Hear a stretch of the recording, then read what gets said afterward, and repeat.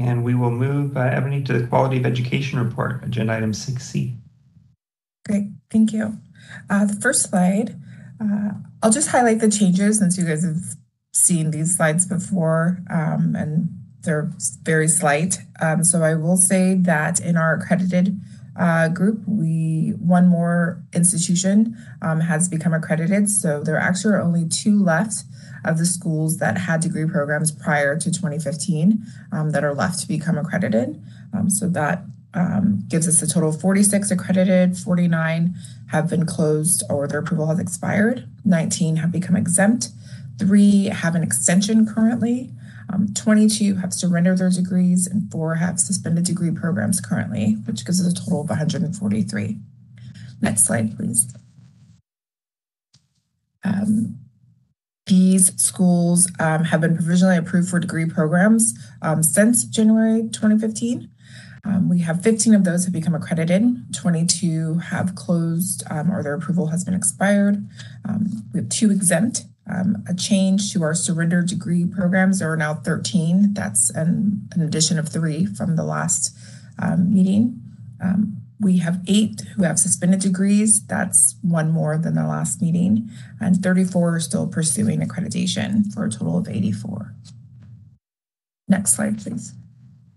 The only change here is those that have attained accreditation, and it's now 61, which is a gain of 1. Next slide.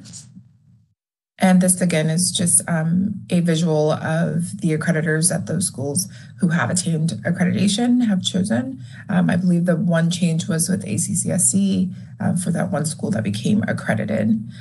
I will also say that we still are continually tracking those few schools that were previously accredited by ACICS. And following up on those deadlines as well. So we should have an update for you once some of those key deadlines pass at our next meeting. I did want to mention that the Quality of Education unit, we did onboard a new ed specialist who has been fully onboarded and processing applications. Unfortunately, we did also lose an ed specialist, so we are actively in the recruiting process to fill that position as well. And that is all for Quality of Ed. Are there any questions? Committee members, any questions regarding Quality of Education report?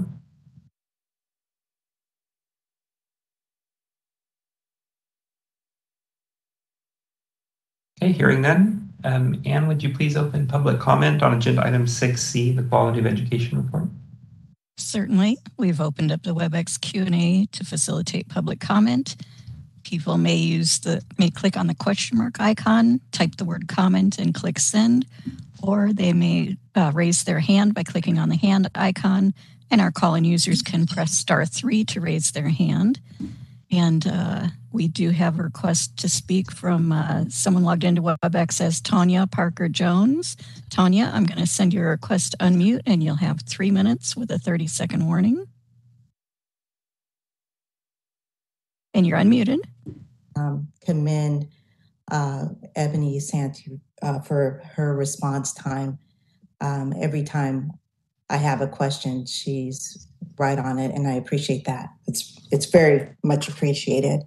My question related to the accredited institutions is how realistic is that number when some of the schools that are unaccredited are and their application doesn't come due for as an accredited institution? How is that factored into the number? Simply because a lot of times the schools are told to hold off, that they don't have to do an accredited application because they're already accredited.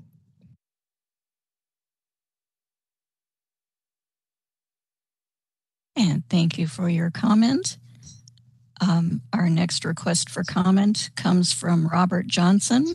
Robert, I will send you a request to unmute, and you will have 3 minutes. Thank you. The question really has been traditionally that the Quality Education Unit is a principal factor in the delay of approvals. It's been an accusation over time. It's been discussed directly or indirectly. It would be helpful if the Bureau would isolate on its counting of time as to what is the impact of the quality education unit's approval time in the overall approval process. Thank you.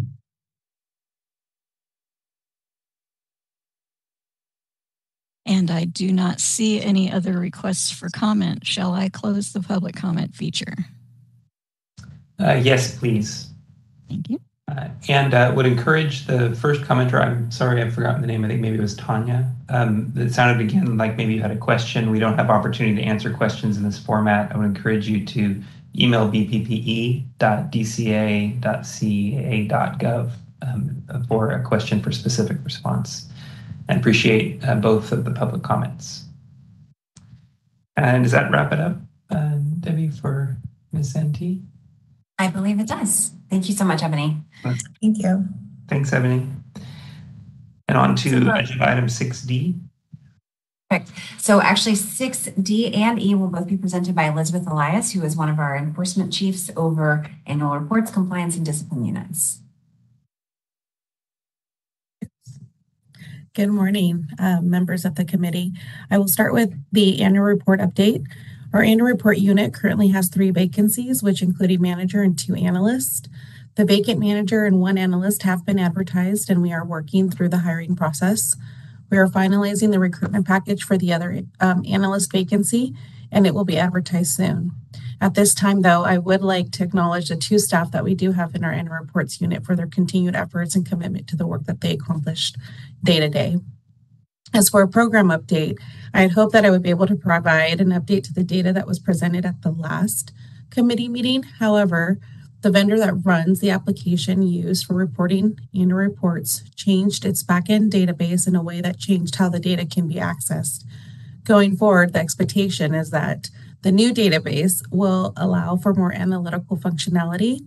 However, given the timing of that shift and the timing of this meeting, we were unable to generate any reports for discussion today. Staff are currently processing the 2021 annual reports that were submitted to the Bureau, and we are working to identify institutions who have not submitted an annual report so that we can begin to address it with issuing citations to those institutions. Next slide. Annual reports unit staff conduct school performance fact sheet workshops to help institutions understand the Bureau's laws and regulations. We do have upcoming workshops that will be held on February 23rd, March 23rd, and April 27th. And that concludes the annual report update. If there are any questions or comments from the committee members. Thank you, Elizabeth. I'll start off committee questions. Have you received, as the annual reports department, have you received feedback from institutions at the end of last year or beginning of this that have experienced technical difficulties or concerns with the mechanism for submitting annual reports? It appears that every year there are some difficulties because a lot of the institutions wait until the last minute to submit their reports. So it does cause a lot of traffic to the website. So that causes some trouble for the institutions. They are encouraged to start submitting their annual reports when the portal opens and then to not to wait till the last minute. We also have increased the number of staff who have the capability to assist with institutions with when they get locked out of the system. And so our response time has been a lot quicker with that as well. And the feedback that we do give, we try to take it into consideration and find ways that we can help the institutions when submitting their reports. And you indicated that staff is currently working on notifying institutions who have not submitted by the deadline the annual report. We are working to identify the schools who have not submitted an annual report, and then they will be noticed by a citation for failure to submit the annual report by the required due date.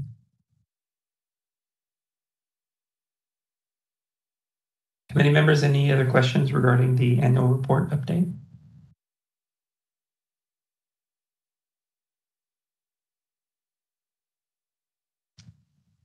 I have one more. Do you anticipate, given the glitch in the reporting, do you anticipate that will be resolved by our next meeting and we'll be able to see data at that time? That is my hope. I do anticipate some progress. There were some issues. The database transition happened at the end of November. So I have recently received some updates with some more reporting mechanisms, but I still need to follow up to make sure that I can get similar data that we reported on at the previous meeting.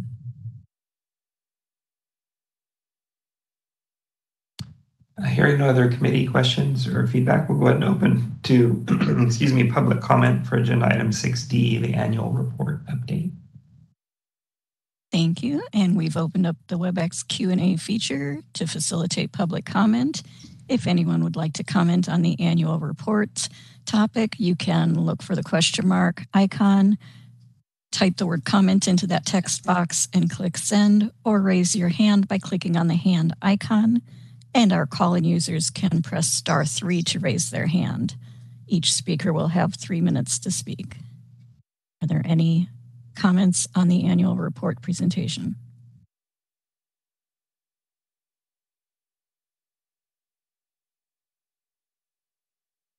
I do not see any requests for comment. Shall I close the public comment feature? Yes, please. Thank you. You're welcome. We'll move on to agenda item 6E and the compliance and discipline report. Thank you.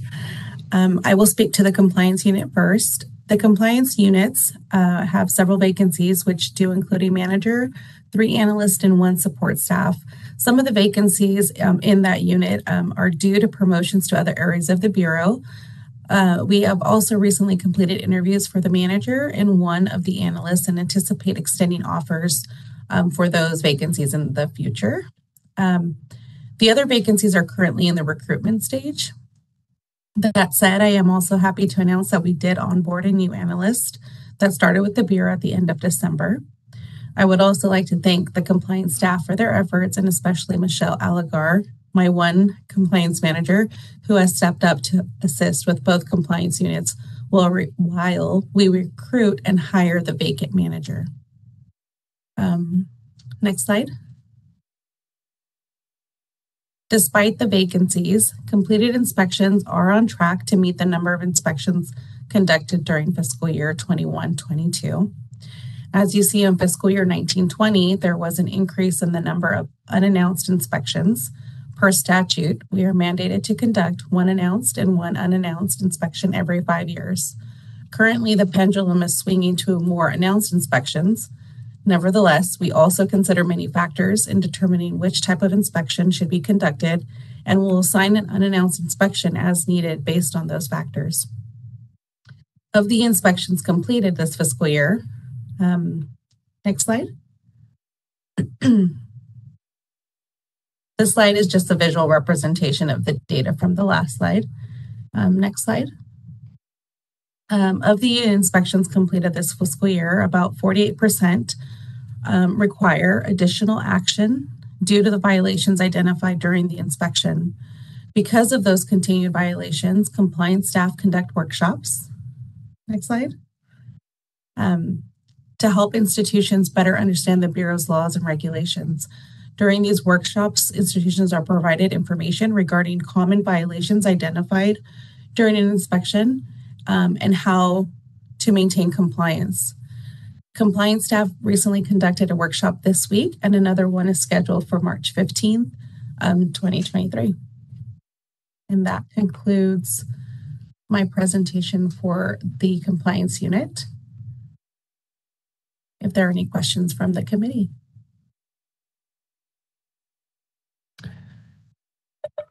Open for comments or questions from the committee. Yes, hi, this is Margaret.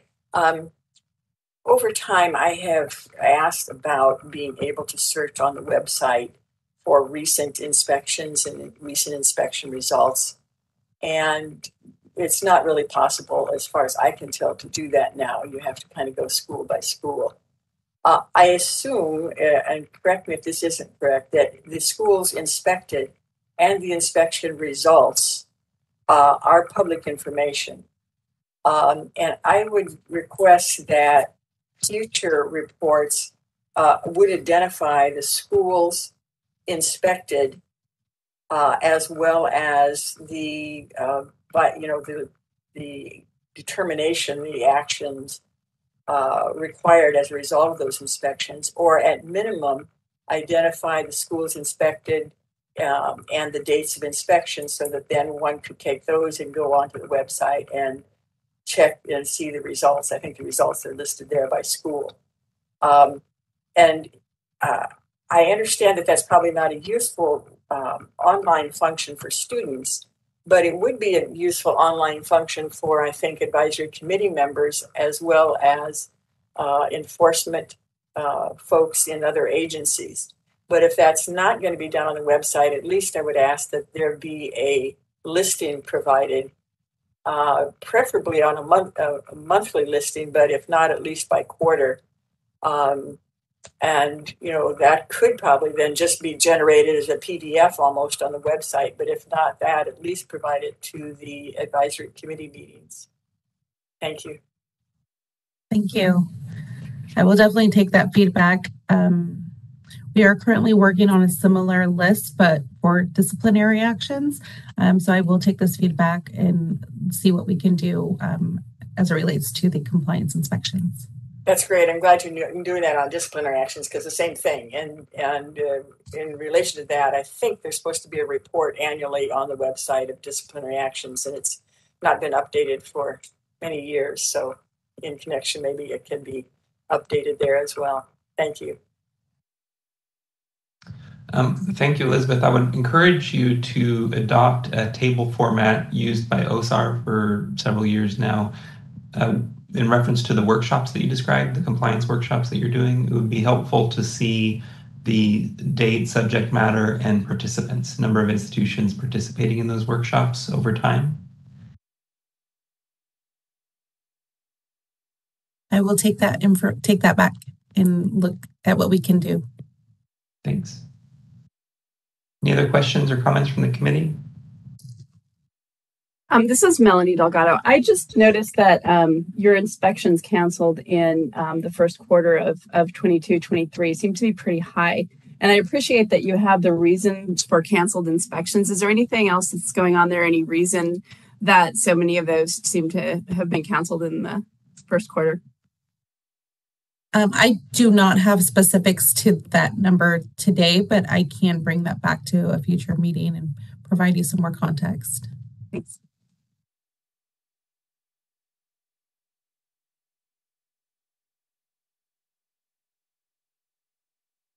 Hearing no more committee feedback, we'll go ahead and open to public comment. If you would do that for us, Anne. Certainly, and we're opening up the WebEx Q&A feature to facilitate public comment. If anyone has any public comment on the report, you can click on the question mark icon, type the word comment, and click send, or anyone may raise their hand to ask to be recognized by clicking on the hand icon, and our call-in users can press *3 to raise their hand. Each person will have 3 minutes to speak. Is there any request for comment?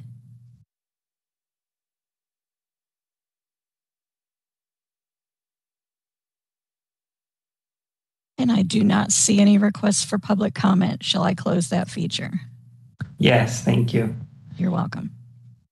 We'll move on now, Debbie, to agenda item 6F, the complaint and investigation report. I'm sorry. I still have I'm sorry, Debbie. Nope, go for it. Oh, I still have a discipline update.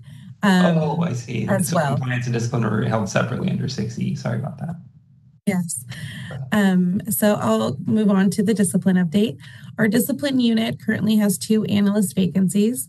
I am happy to announce that on February 1st, Renee Walters, who was an analyst in the discipline unit, was promoted to manager.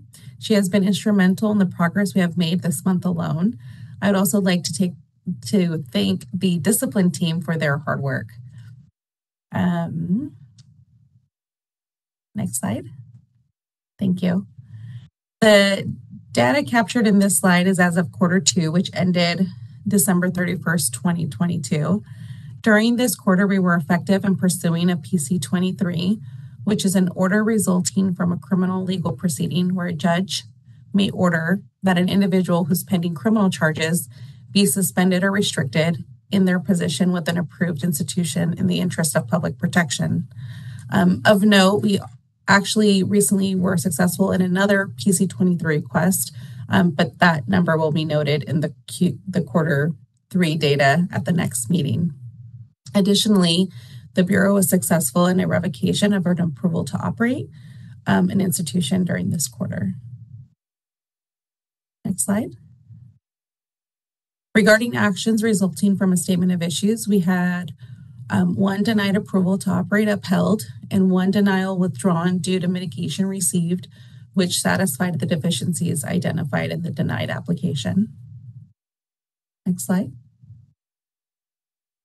During quarter 2, we issued an emergency decision and 1 automatic suspension of an approval to operate a degree granting program. Next slide. We currently have 14 cases at the Attorney General's office. Pending disciplinary action. 11 of those cases have been filed, 8 which are accusations and 3 statement of issues, and those cases are currently pending final outcomes. Due to staffing challenges and redirected focus to address higher pressing and time-sensitive disciplinary cases where there's a potential for greater harm, we have not issued as many citations, which is reflected in our numbers during quarter 2. These numbers do not reflect a lack of violations being identified by Bureau staff. There is currently a backlog of citations to be issued, resulting from violations for failure to submit annual fees, strip fees, annual reports, and less egregious violations identified during inspections. And then just in summary, my section, which includes the annual report, compliance, and discipline teams, currently has about a 35% vacancy rate. My primary focus is to fill all of the vacancies expeditiously while also reviewing our business processes to identify areas where we can be more effective. We have made some recent changes within the annual report compliance and discipline units, and I am confident that those changes will be reflected in the data presented at future committee meetings and will demonstrate an increase in the disciplinary actions, which include citations and a decrease in our backlog of files that are pending our discipline review. Are there any questions from the committee?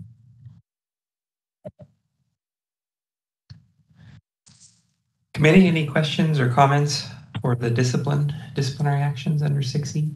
Yes, I'm embarrassed to say, but I have been told this many times, and I still don't remember what is the difference between an enforcement resulting from an accusation and one from a statement of issues. And I suspect I may not be the only one on the committee that has that problem. Maybe I am. But if possible, in the next reporting, could you just have a little explanation or explaining the difference between those two on the chart so that for those of us who can't remember, it's there.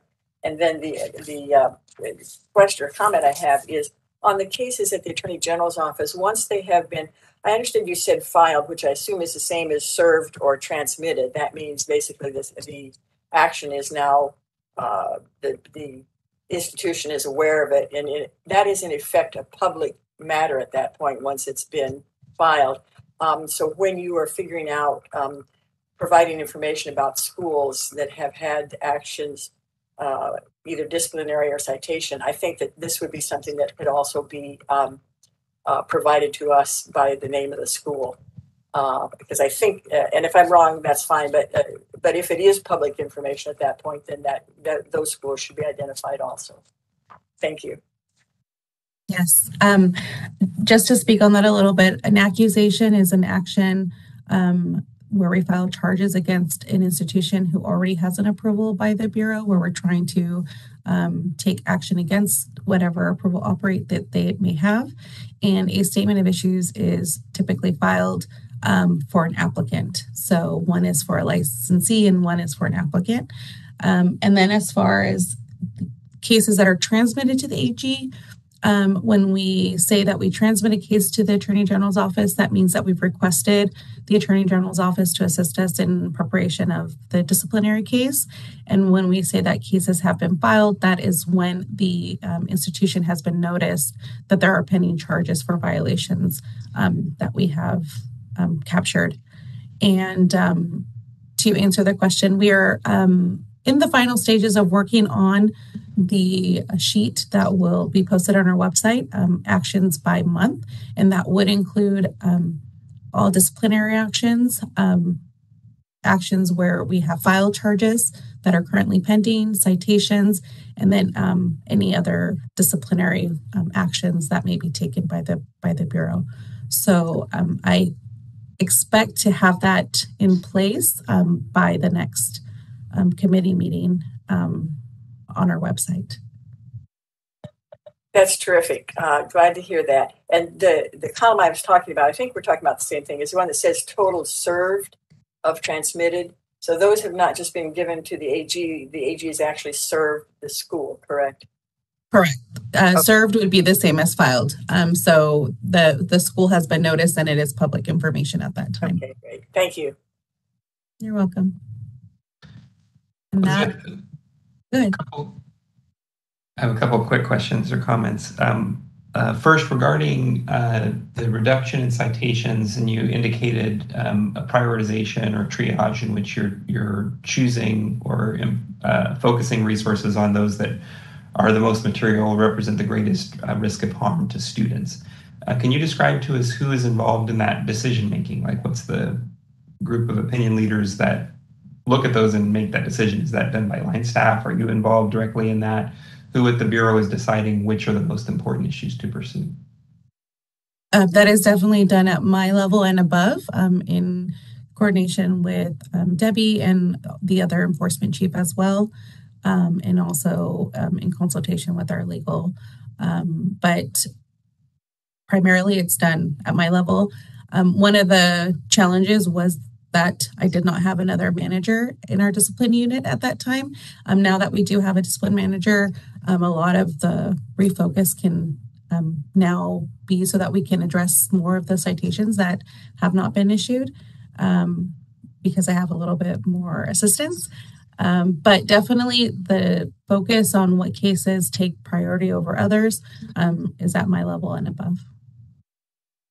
Thanks. And then second, in your review of prioritizing and triage, and then also looking at your business processes and looking, so you have your staffing issues, and then you're looking at efficiencies in process.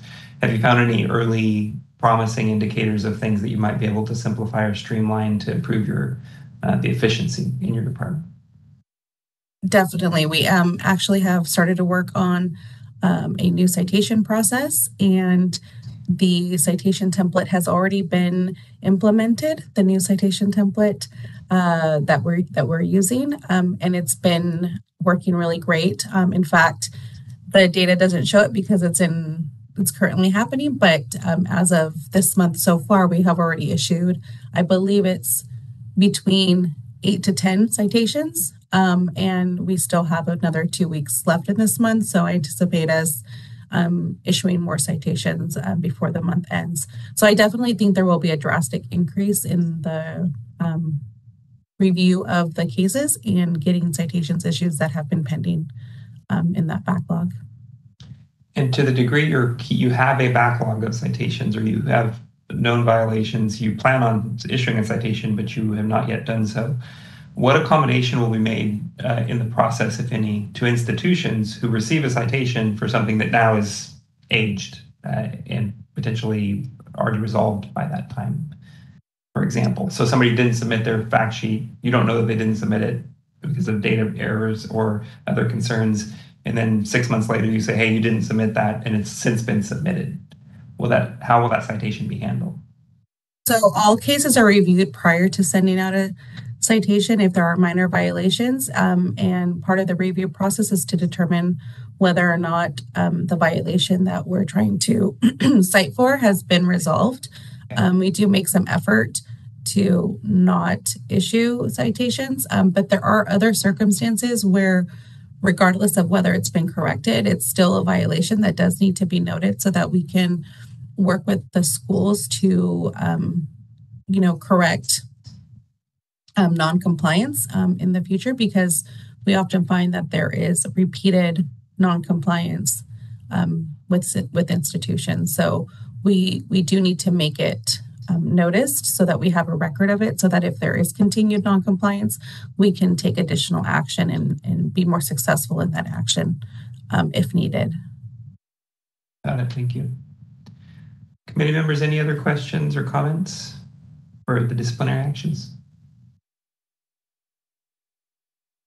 Okay, and then we're going to go ahead and open for public comment again on 6E on the second half. Apologize for my mistake and jumping the gun. So open again for public comment, this time on disciplinary actions specifically.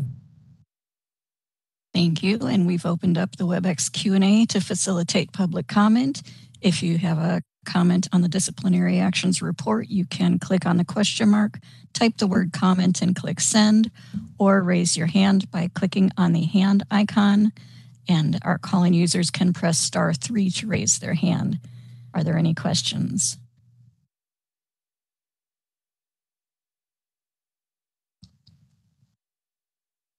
I do not see any questions at this time. Shall I close the public comment? Yes, thank you. You're welcome. Now for reals, we'll move on to agenda item 6F, the complaint and investigation. Wonderful. And for that, we'll turn over to our other enforcement chief, Daniel Rangel. Thank you, Daniel. There we go. Can you hear me? All right.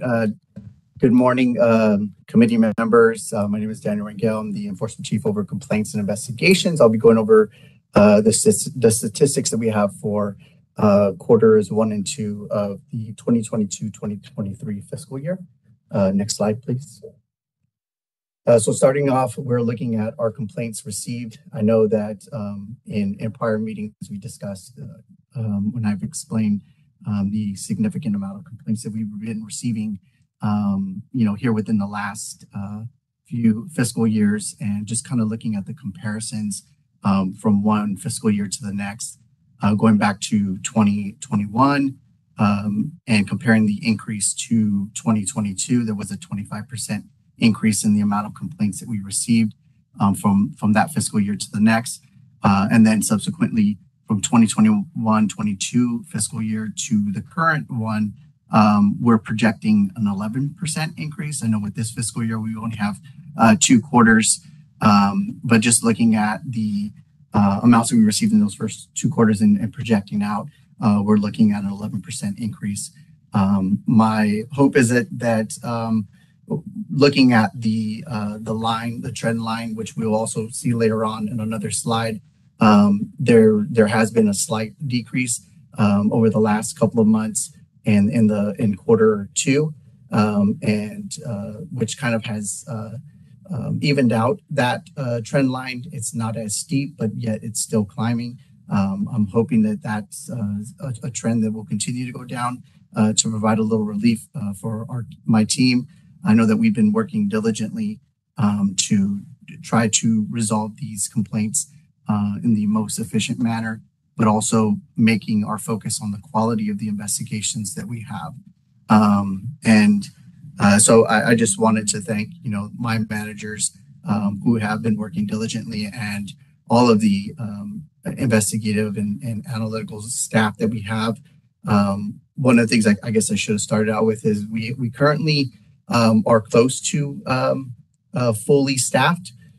We have currently 1 vacancy for our office technician position, and we have an analyst position that's vacant.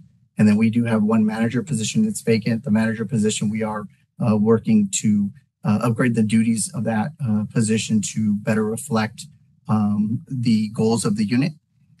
So those are all in the 2 are in the recruitment process, and the manager process is currently being worked on.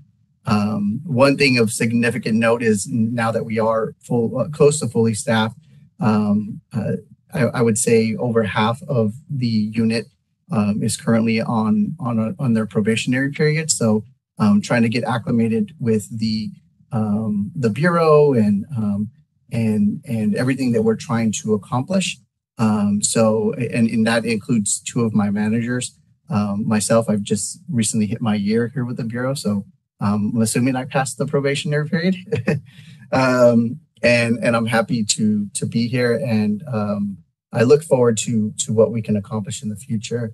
But I wanted to give that quick update when talking about the complaints received. Next slide, please.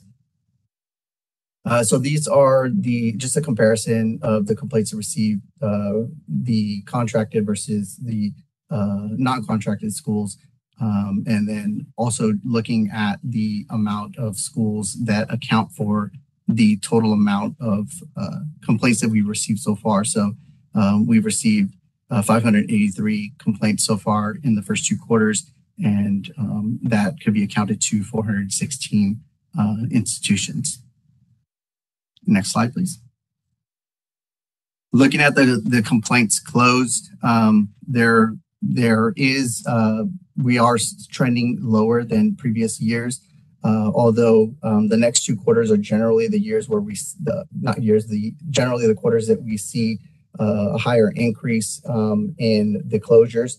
And we do anticipate that that trend will continue in these next 2 quarters for us. I know that we are, kind of getting our feet under us and moving forward with a lot of significant projects, such as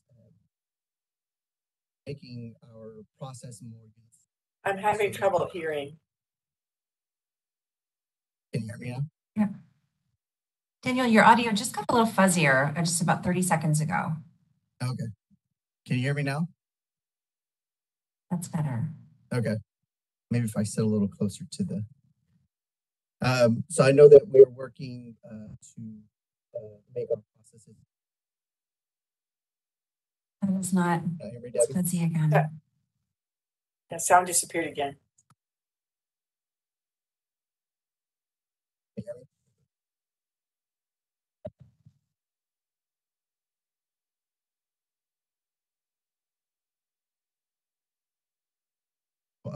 I guess can you hear me now?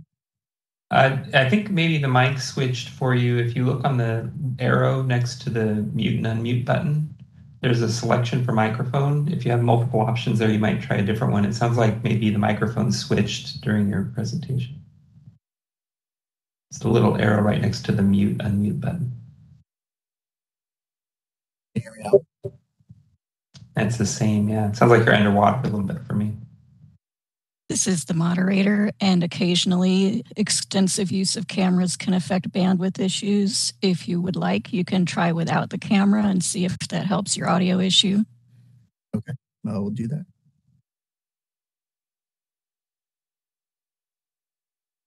Does that help any better? We can hear you now. Okay. We'll see how it stays. Okay. Thank you. I also tried switching the mic, so thank you, Mr. Holt. Hopefully that'll resolve it. So just going back to what I was saying, we have been focusing on making our processes more uniform, our investigative reports more uniform, to streamline the review processes, to be able to move those forward as quickly as possible. If there are violations identified, I know that my management team and I have been working extensively alongside our investigative staff to ensure that the investigations progress within a timely manner, and trying to remove any hurdles or roadblocks or bottlenecks in the process. And us being involved with the process, we are able to identify those things more quickly and address them as quickly as we can. I expect to see the results of that as we continue to move forward. I know that a lot of staff are transitioning to being more independent in their investigations as well, which is a sign that they're progressing in their growth and their knowledge and understanding of what our expectations are as a team. Next slide. So this is just a breakdown of the closed complaints and the days to close the complaints. I know that we have emphasize on trying to resolve the matters within the year, more specifically within the 180-day mark, which a large or significant amount of our cases are closed within the 180-day mark. And then we have some that come into that 1 to 2 year and above a year, and then the 1 to 2 years. So we are working to kind of push that number to the left and have more significant numbers in the lower end to show that our efficiency of moving these cases forward, but also with the emphasis of quality of our investigations. Slide. So this is just a closure disposition of our cases and a breakdown of what types of closures that we have.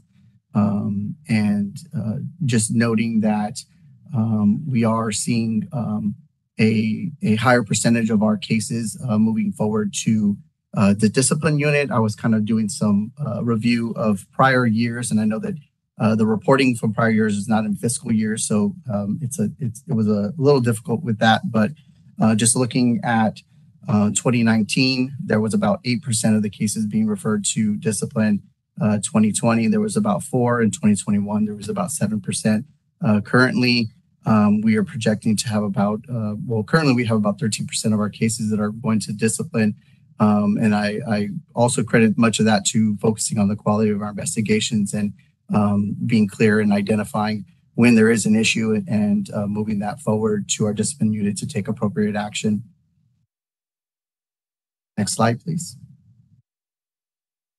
And then there's just a breakdown of the cases that are referred to our discipline unit and what are the categories that those referrals are being made for. We are making a concerted effort to identify those unapproved institutions and take appropriate action on those and making sure that gets corrected.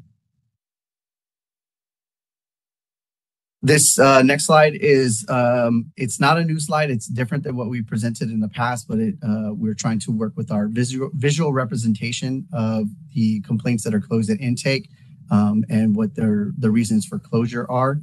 And to address one of the questions that Ms. Reeder had presented at the last advisory committee meeting about adding additional resources when we do close a case that's non-jurisdiction or exempt under 2500. I am happy to report that I connected with my intake team and we have added those resources that she had mentioned with the legal aid and the small claims courts as an attachment to the closures for those type of cases to provide additional resources to those individuals in trying to resolve their issues. Next slide, please. And this is a breakdown of our pending caseload. And as you can see, a majority of them are within the 2 years.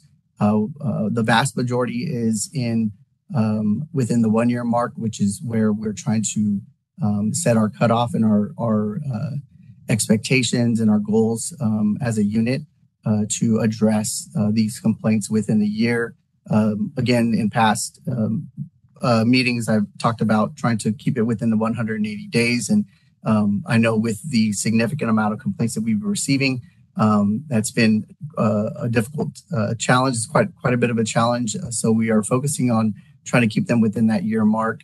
Again, focusing on efficiency as the staff progresses and grows and gets a clear understanding of what the expectations are and understanding why the decisions are made. During the course of the investigations, they're able to make quicker, more accurate, informed decisions, which will lead to the efficiency and the quicker processing of these investigations. Next slide, please. And again, this is the trend line that I was referencing at the beginning, that it is kind of evening out, but still with an upward trajectory. And again, we are focusing on trying to improve our processes to be more efficient.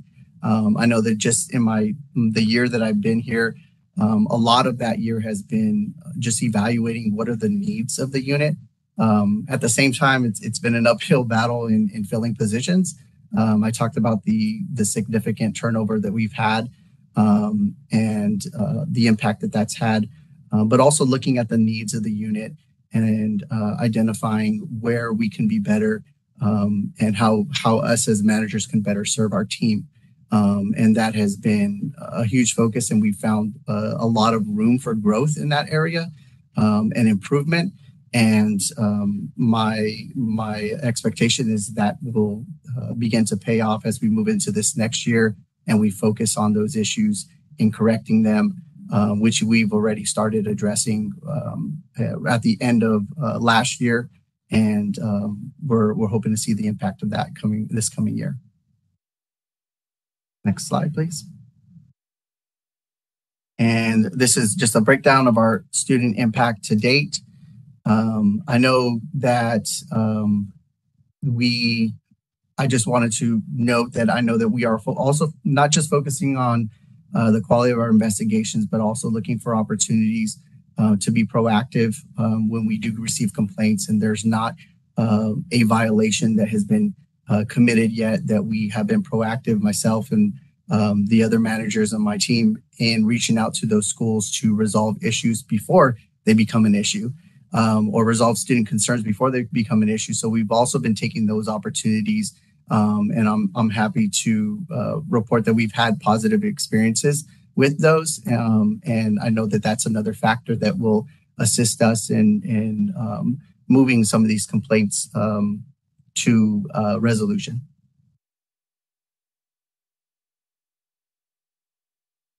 And I believe that concludes my presentation. I'll turn that back over to you, Mr. Holt, if you have any questions. Thank you, Daniel. Committee, any questions or comments, feedback for in regards to complaint investigations? This is Margaret.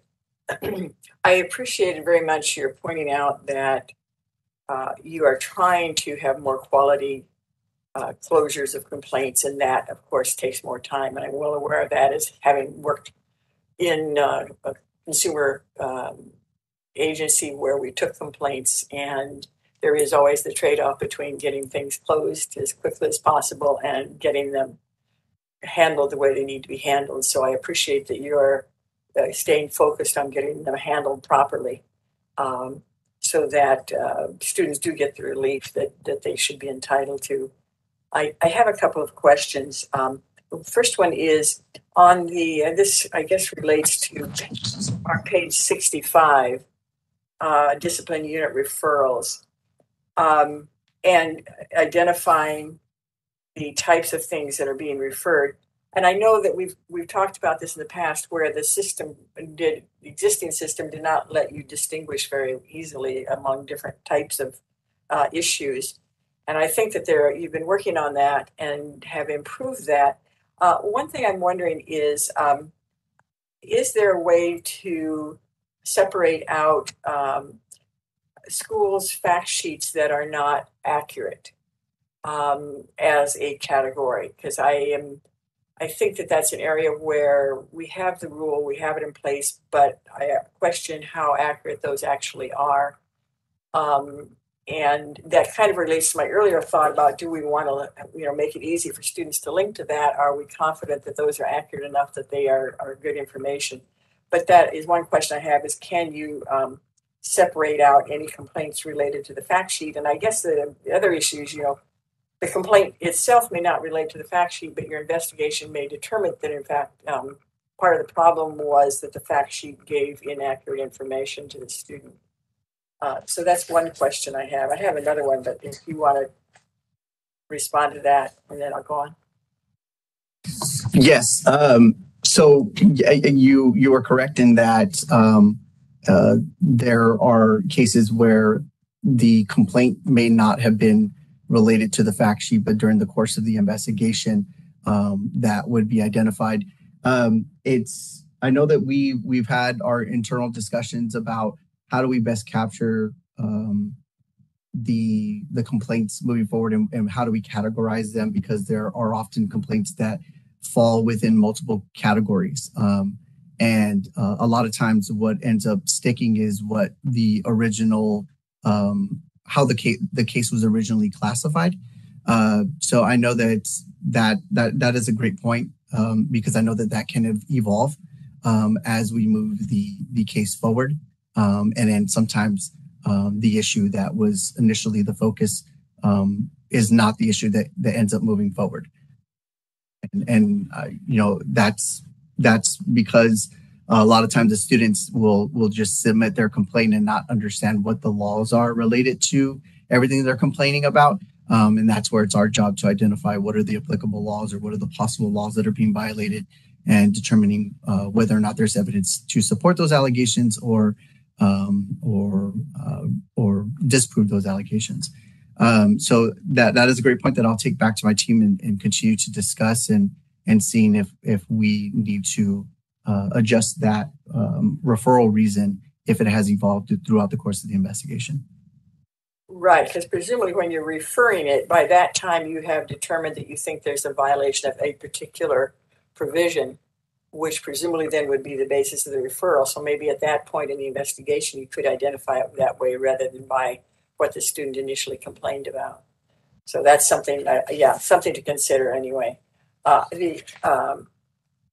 Another question I had is on the student impact page, it's page, I believe it's 69.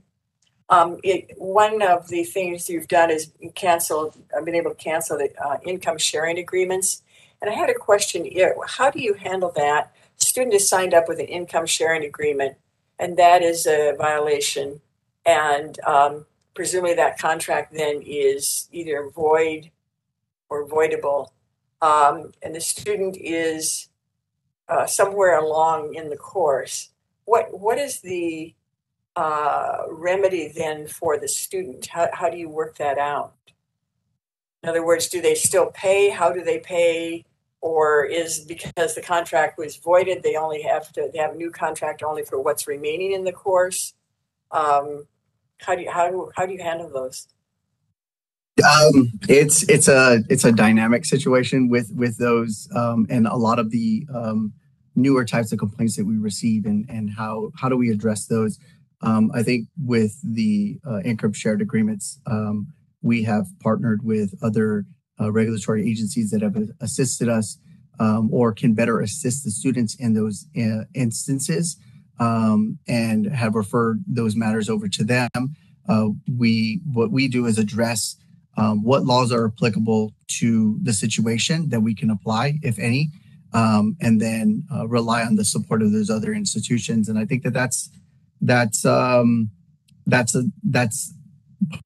probably a huge factor of why we're receiving a lot more complaints, because of our collaboration with other units or other regulatory agencies that we have ongoing communications with, that refer cases over to us, or vice versa, where we rely on their better suited expertise to address the issues and assist the students.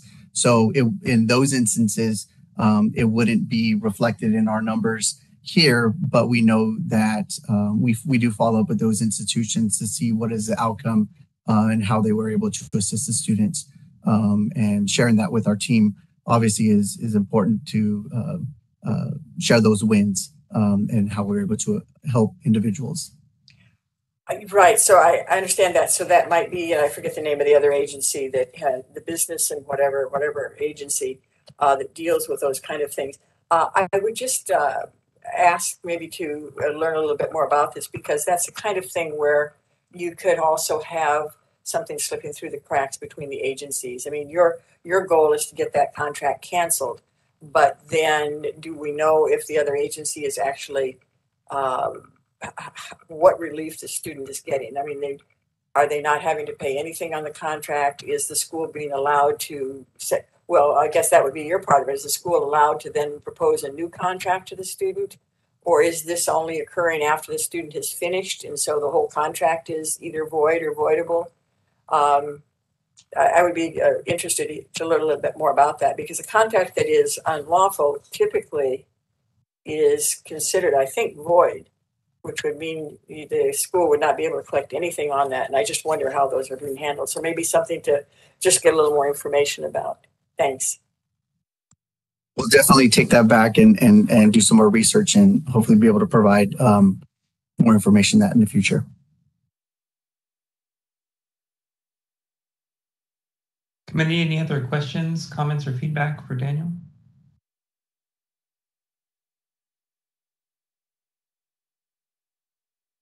Very good. Hearing none, we'll go ahead and move to open public comment for agenda item 6F, the complaint and investigation report. Thank you. We've opened up the WebEx Q&A feature to facilitate public comment. If you'd like to make a comment on the complaint investigations report, you can click on the question mark, type the word comment, and click send, or you may raise your hand by clicking on the hand icon, and our calling users can press *3 to raise their hand. Our first request for comment comes from Robert Johnson. Robert, I'm going to send you a request to unmute your microphone, and you'll have 3 minutes. Thank you. What's not here is the disposition of the number of cases that the Bureau is referring to the Attorney General's office. It would be very illuminative for the council to see the results of those cases that the Bureau refers for action from the Attorney General. Does not have to be specific, but at least a general count of the win, lose, and draws that come from that process. Thank you. And I do not see any other requests for public comment. Shall I close that public comment feature? Yes, please. Thank you. You're welcome. Committee and other attendees, I'm sensitive to the fact we've been running for a little over 2 hours now. We have just 2 more letters to go through in 6. We're going to go ahead and press through there, and then we'll discuss a break after that. So just wanted to give you a heads up that we're coming close.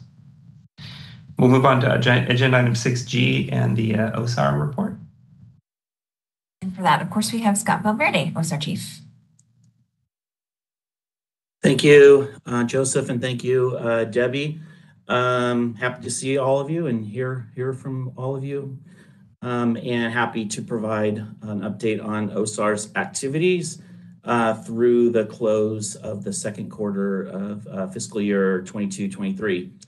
So I'll actually, before we start with the charts, I'll also mention that we have 2 vacancies in OSAR as well. So with 8 allocated positions, when you have 2 vacancies, you definitely feel that. And so I wanted to thank all my staff and my staff manager for all the hard work that's being done as we both try to fill those 2 positions actively and then also accomplish all the things that we're accomplishing as evidenced in these reports. So that's that. So going on to chart A, which is our informed choice outreach and educational activities. Again, this is capturing data from the first 2 quarters of fiscal year 22-23. In this quarter, we reached a total of 1,458 students during the quarter, which brought our total for the fiscal year up to 1,538. If you go to the next page, for this particular category, which again are college fairs and events and workshops and outreach campaigns targeting prospective students and helping them in their hopefully ability to make an informed choice based on their next step in higher education. One side note before I talk a little bit more about the Sweet Cardona Assistance Campaign is that you can anticipate quite a significant bump up in these numbers in this particular chart in the next meeting, capturing quarter 3, as we've recently had back 3 very large events that we participated in, which really I think is reflective of this sort of quasi post-COVID time that we're living in right now, where more in-person events and opportunities are being presented to us, and the student attendance at those events are going up noticeably and appreciably. So you'll see some a spike in these numbers in our next meeting. You can anticipate that. As it relates to this data, a large portion of this increase, up to 1,538 students reached during the quarter for these types of activities, are in the Sweet Cardona Student Assistance Campaign.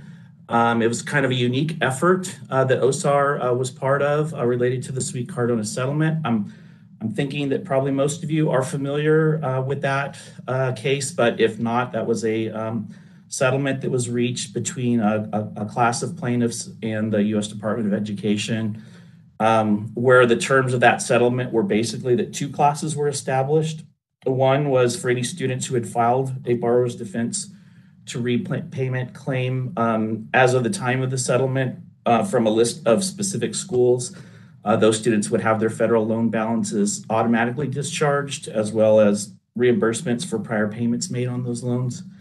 And then the second class that was established was for students who had filed borrower's defense claims from any other school not named in the first class. And for those claimants, the Department of Education agreed to an expedited process with some specific insured timelines to process those claims. So this was all happening in the middle part of last year. And in light of that, the California Attorney General's office sought to inform students who had previously reached out to their office and filed complaints about the possibility of borrower's defense discharges and updated information as a result of this settlement. So they reached out to me, reached out to us, and asked for our willingness to serve as a point of contact in the outreach that they intended to conduct for students, for those students who are interested in hands-on support. And so we agreed to support the AG's office in that way.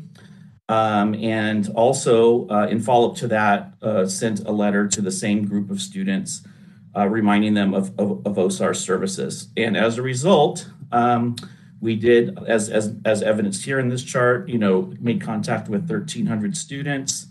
And as a result, 152 students responded to us as a direct result of that effort. And that's in the form of emails and phone calls that will be captured in a future chart. And we also set up one-on-one appointments with 66 students to date as a result of that effort. And we're still getting some calls and emails trickling in, so that number may increase as well. We've met with these students about a wide variety of topics. Again, so the original outreach from the AG's office and ours was pretty narrow, but as is commonly the case with student populations like this, once they've found out about us and found out the services we provide and reached out to us, we've been able to help them in a variety of different ways outside of just information regarding their borrower's defense claims. So we've met with students about transcript issues and accessing other documents and records. Some of them talk to us about issues they've had with other schools that they've subsequently transferred to or moved on to or have other needs related to. Some of them had also filed STRIF claims as well, or were asking about STRIF, and many other services as well. So it was kind of an entree into a specific audience that was kind of about one thing, but the ability for us to provide services turned out to be a lot more broader and for, again, a significant number of students. And obviously it bumped up the volume of our work in this particular quarter, as I mentioned, while we're a little bit understaffed as well. So I thought that was worth highlighting. Moving on to chart B, which is our outreach effort, other miscellaneous outreach efforts. This is generally like school closures where most of the information is done through email as opposed to an in-person or virtual workshop, which will be in the next chart. And then also you'll notice that per the footnote there, we also reached out to 3 schools in this particular quarter. We've actually reached out to more schools than that previously, but in this particular quarter, we did outreach for 3 schools that were formally or provisionally accredited by ACICS and were impacted or potentially impacted by the derecognition of ACICS. So sent out general information to them about OSAR and kind of in a timely sort of way to kind of look at sort of the way our outreach work sort of stacks upon each other. So as of September, we started that outreach with one of the colleges here, Southwestern California University, and we just recently found out that that they are closing as well. So we, by doing that initial outreach, that proactive early outreach, we've already got sort of an existing contact and relationship with those students. So hopefully that'll help the closure process go more smoothly. That's definitely the plan. So in this quarter, we reached 295 more students in this category for a total of 310 for the fiscal year to date. I'm sorry. So if you can go to the next chart, you see that 310 number. Moving on to chart C, which are our actual workshops. So again, closure, in-person workshop, virtual workshops. We had, let's see, another 185 students that we reached via workshops that we conducted in Q2 for a total of 247 fiscal year to date. It's worth noting, or at least notable, that the last three have all been cosmetology schools. There's also another cosmetology school in our email outreach as well, and another one that's happened, since we gathered this data in Q3. So I'm not exactly sure whether there's something we can speak to in terms of that being a trend or any particular reason or any relationship, but it's again, it speaks for itself that our last a high percentage of our work in closed school recently have been in cosmetology schools.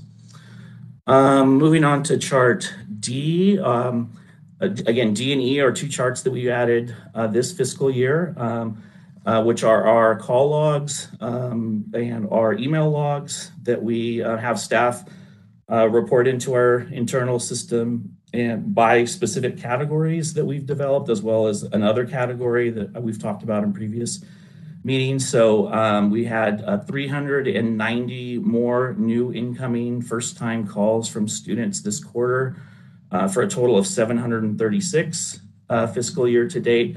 I think the Sweet Cardona impact is definitely captured here. As again, I mentioned, many of those students had needs such as loan relief, transcript assistance, and others. So I think that's where you see some of that impact as well, and which again will be reflected in future reports as well as that impact trickled into Q3 as well. Moving on to chart E is our emails received, again tracked in the same way with the same categories. 244 additional emails this quarter for a total of 560 at the close of Q2. Some of the things that we're seeing in other, I know we've talked about this before. Margaret has asked about, Ms. Ryder's asked about this before as well, which are, what types of things are captured under other. We talked about complaints in the past. That continues to be one of the significant ones in there, are either how do I file a complaint, or I have filed a complaint, what's the status of that complaint, assistance with filing a complaint, etc. We also have quite a significant number of calls that we get that are the caller is asking for verification of a degree or transcript for employment purposes. The other thing that's captured in there is we have quite a few calls that end up as being an appropriate referral to another agency. Daniel just mentioned DFPI being one, Veteran Affairs is another, U.S. Department of Education, et cetera. There are often times where we assist the students the most we possibly can, but ultimately it ends up being in what they really need is provided by another agency. So those are also captured under other. And then chart F, my apologies, was just actually left in an error. That was a holdover from the previous meeting where we were showing the previous fiscal year summary. So apologize for that. That is all I have.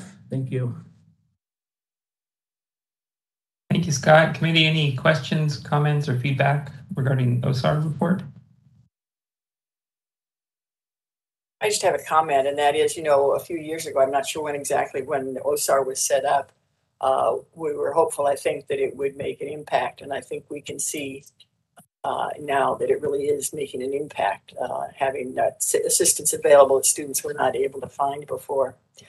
One question I have is, are you still doing just outreach workshops? And if so, are those listed, upcoming workshops listed on the website somewhere? I was looking around, I didn't see where those are. Yes, events where we have either booked like a closed school workshop, or if we've been invited to participate in an event that may have a workshop component, we do and are posting those on our website, and I can direct you to where that link is. And we are, just so you know, one thing that isn't there currently are any workshops that we are actually the host or deliverer of the content itself. It's more like the event information is from the event organizer, and then we're a participant in that. But we do have some workshops in the works that we will be developing as well, and we'll be adding that to our website. But also we promote it, just so you know, Margaret, through our social media as well, and other communication channels that DCA helps us with. That'd be great. You can just have an email sent to me on that. On the website, though, I think it might be helpful, and maybe it's not the kind of thing that students are looking for, but it might be helpful if that was a little easier to locate where it is that upcoming events. At least I had difficulty clicking around and not getting to it. So thanks. We can work on that. Yeah, thank you.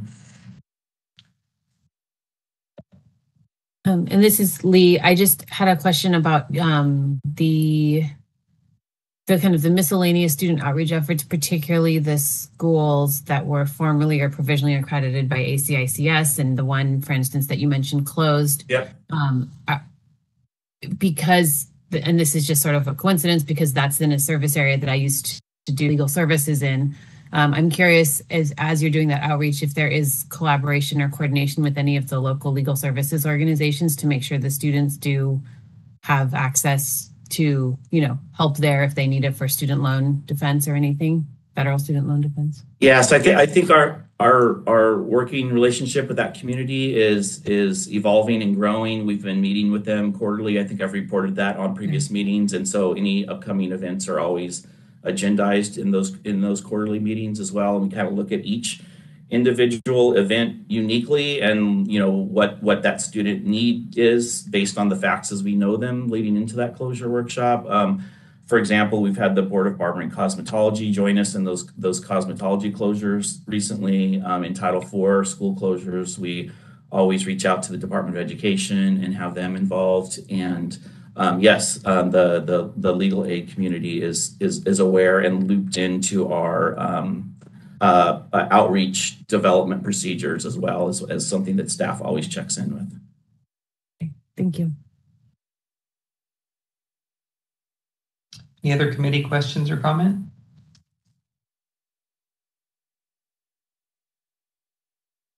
Very good. We'll go ahead and open for public comment on agenda item 6G, the Office of Student Assistance and Relief. Thank you. We've opened up the WebEx Q&A to facilitate public comment. If you would like to make a comment on the OSAR report, you can click on the question mark, type the word comment in the text box and click send, or anyone may raise their hand by clicking on the hand icon, and our calling users can press *3 to raise their hand. Each speaker will have 3 minutes. Are there any comments?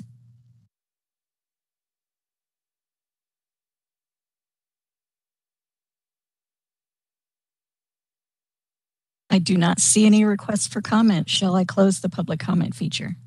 Yes, please. Thank you. We'll move on to agenda item 6H, the report on the Student Tuition Recovery Fund.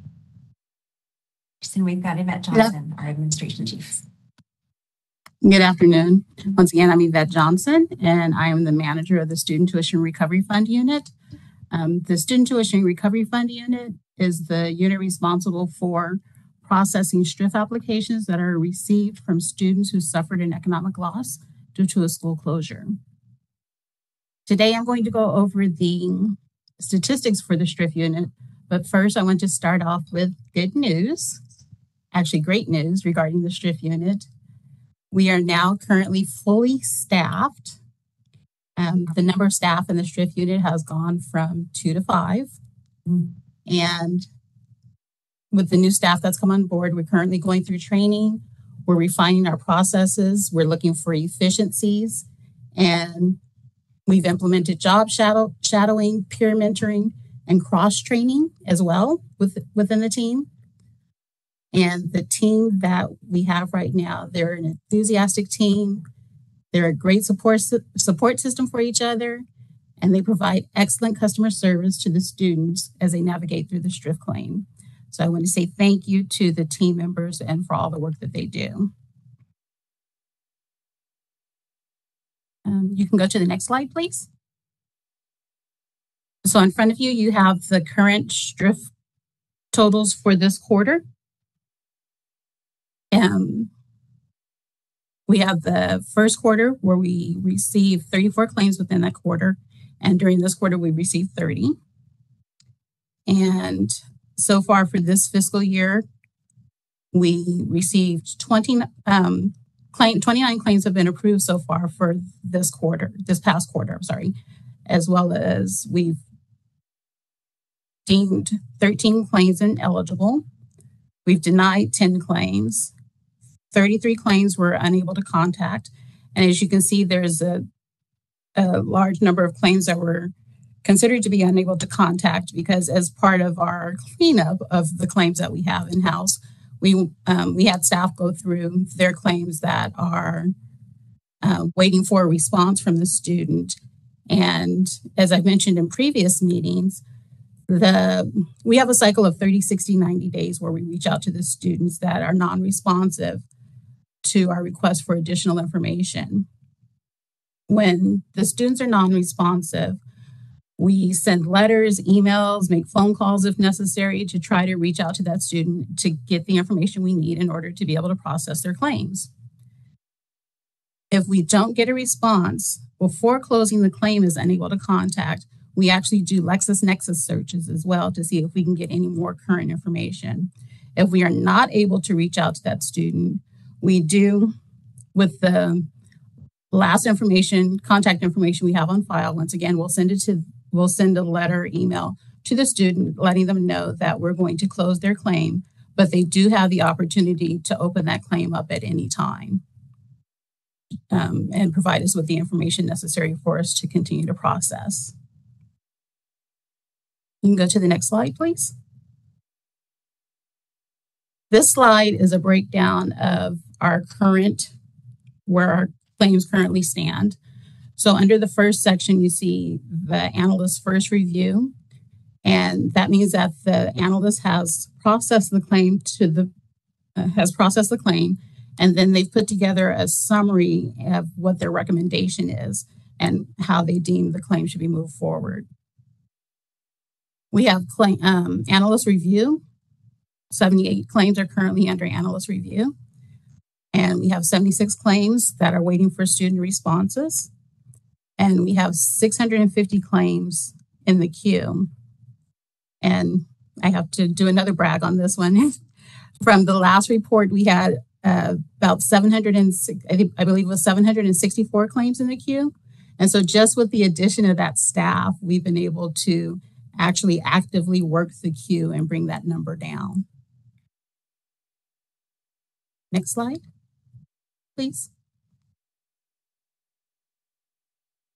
Okay, so this is an account of what we have over at the State Controller's Office for payment. For this past quarter, we had $444,105 in claims that were approved and sent over to the State Controller's Office for payment. And so far this quarter, out of that, $220,002.27 have been paid, and that's 23 claims. And our current STRIF balance as of 12/31/22 is $21,612.06. 612. Yeah. 612. So we are closely monitoring the current SHRIF fund to make sure that we stay within the limits.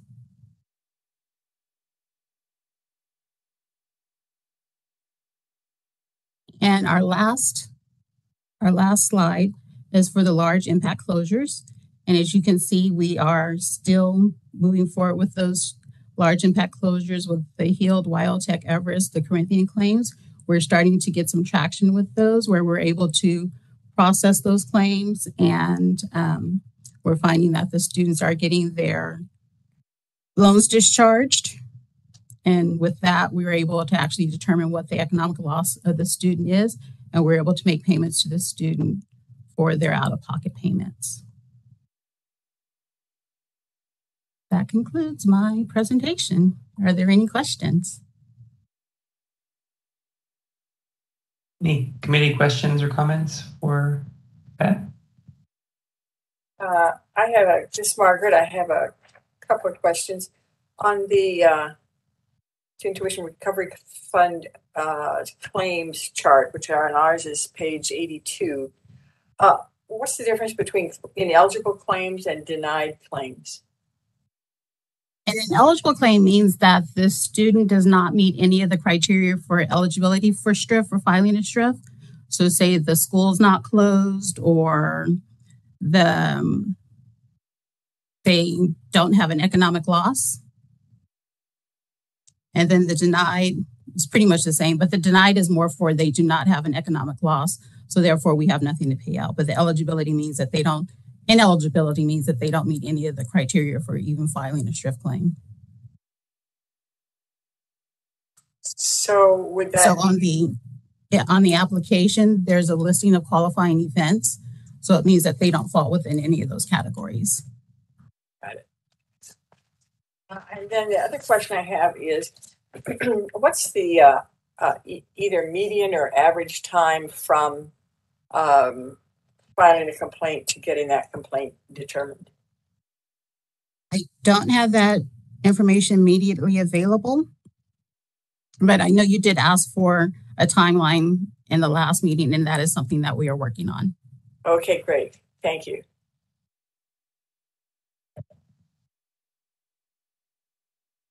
Any other committee questions or comments? All right, we'll go ahead and open for public comment on agenda item 6H, the Student Tuition Recovery Fund.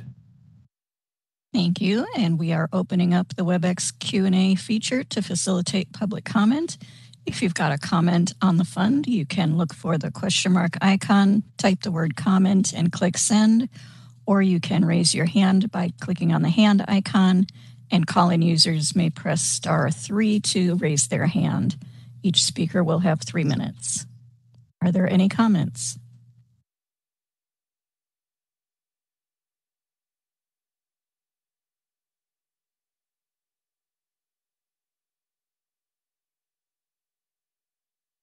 I do not see any requests for comment at this time. Shall I close the public comment feature? Yes, please. Thank you. Thank you, Yvette. It was good to see you. You too. Thanks. All right, that brings us to the end of agenda item 6 in totality. Debbie, any closing or wrap-up thoughts for 6 before we? Yeah, actually, thank you for asking. I just, upon reflection and just hearing everyone's presentation, I feel like it's clear that there is a theme of change throughout a lot of these presentations. I think the team is making changes in virtually every area of our work to find efficiencies, improve services. And we're also at the same time working through a lot of staffing changes that are quite significant in some extents. And as Daniel, I know, mentioned, it's not just even the vacancies and hiring, but also just onboarding and getting acclimated. So it's significant. And I just want to acknowledge that is a lot, and that the team, and certainly the folks who are participating in this meeting right now, but also truly the entire staff, has just been really doing a phenomenal job and staying focused on the mission and goals and our common purpose. And I'm really excited to see some of that being reflected in these meetings and the meeting materials. Certainly we have a ways to go. And I think the team that we have right now is just really excited for the challenge and excited to keep moving in the right direction. Right, thank you. So committee, we have agenda item 7 to go through next, and then our future agenda items. I would guess we're maybe 40 minutes or so to completion. And so rather than take a lunch break, I would recommend that we take a 10-minute break. And if you need to grab a quick snack or something, that's maybe enough time to do that. So we can do restroom break and snacks and then power on, because we should be able to finish around 1 o'clock if we take a 10-minute break. Anybody on the committee want to have a concern with that or express concern there or support? This is Tess. That sounds perfect. I do have a hard stop at 1 o'clock, so I just wanted to make the group aware of that. Okay, thanks, Tess. And we will still have a quorum then. Margaret, you think that schedule sounds good? Yep, sounds good. Great. So let's take a 10-minute break. We'll reconvene at 12:25 and carry on with the agenda. Thank you.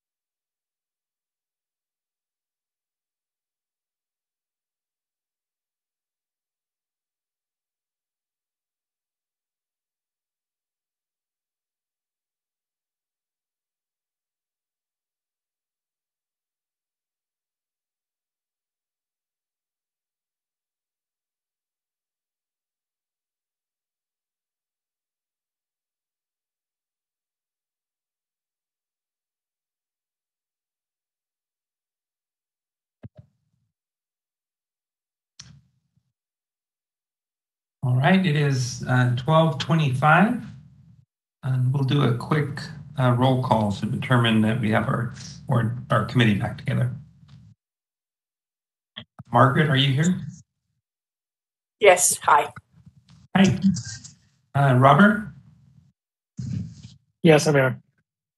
Great, thank you. And Canson? Here. And Melanie? I'm here. Thank you. Tess? Yes, I'm here. Thank you. Lee?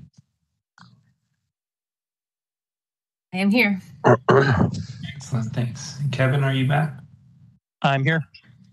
Perfect. And Debbie, you're here?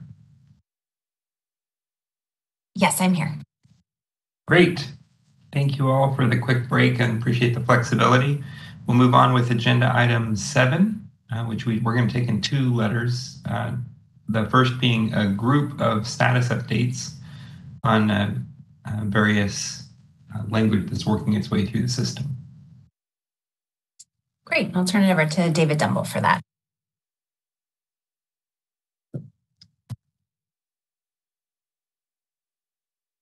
Hello, I'm David Dumble. I'm the Regulations Manager here at the Bureau, and I am pleased to start my presentation by announcing that the 4 regulatory proposals that the Bureau submitted to the Office of Administrative Law in late 2022 have all been approved.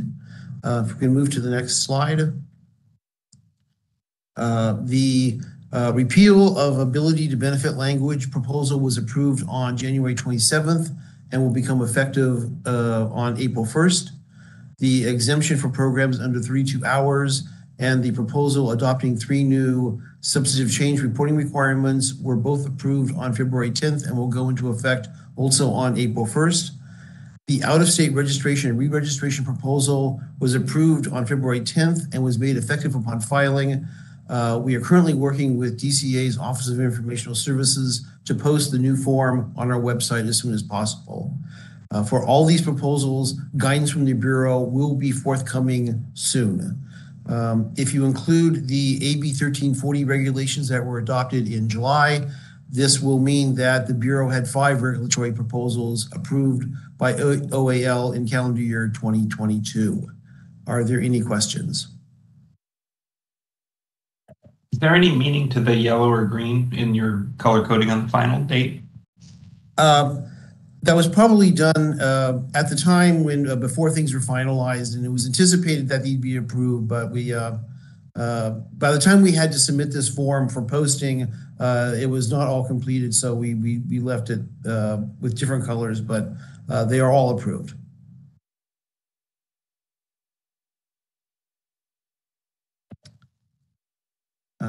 Committee members, any other questions on the regulatory package tracker? I would also, can I just jump in real quick, Dave, just to also point out that just to make sure you take a look at the rest of the other items, because it does sort of foreshadow some of the conversations we're anticipating having on the regulatory front in future meetings. Yeah, we have 5 approved this year. We have 8 on deck for this year. So we're trying to be a little more ambitious.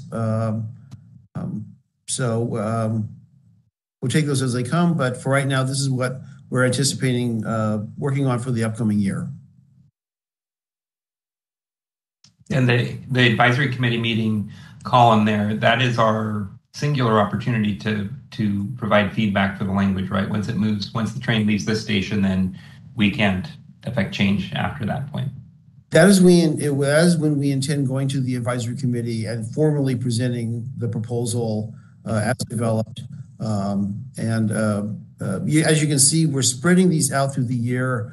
5 was something of a haul this year, but I think we can do 8 next year if we spread them out and start some of them late enough in 2023 that they'll become effective in 2024, but we can get the ball rolling this year. And we, as the committee, can use this. This is your current guess of when we're going to be able to see it. So in our May meeting, we'll look at the person in control and signature requirements, for example. Yes, if all goes according to plan, this is how we plan on rolling the future proposals out. Well, pretty much everything goes according to plan, right? Like absolutely. I will also just say, I think we have structured it this way, and I know this is a change. This has not always been the way that the Bureau has approached these meetings and these discussions. I think the current team finds it probably particularly helpful to get early input when things are being shaped, and then we can kind of continue to use that input to massage how things move forward in the lengthy and extensive process in the meantime. So I think from our standpoint, that is the most crucial time to get the committee's feedback. There is, of course, always a comment period at the end, and committee members, as well as anyone else in the public, are certainly welcome to submit comments, and then there are other opportunities to make changes later.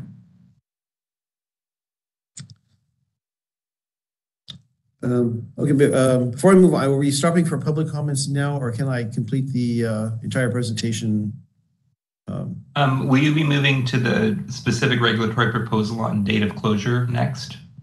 Actually, next. You're still on status updates. Yeah. Let's 7. As long as you're in 7A, we'll do. You're still in 7A. Okay. And just before proceeding, I will. I mentioned this before at previous meetings. In July of last year, the Department of Consumer Affairs rolled out a new regulatory procedure, regulatory process. And so this is the first time we're actually going through this new process. All of our previous proposals were underway when that was announced. And so we are sort of starting a new process, and we're feeling our way a little bit, but so far it seems positive. And what I want to talk about next is that what's listed as 5 substantive change approval method for instructional delivery. That is actually the substantive change for distance educational learning management system proposal. It implements 94894L of the Act, and this was discussed in the November Advisory Committee.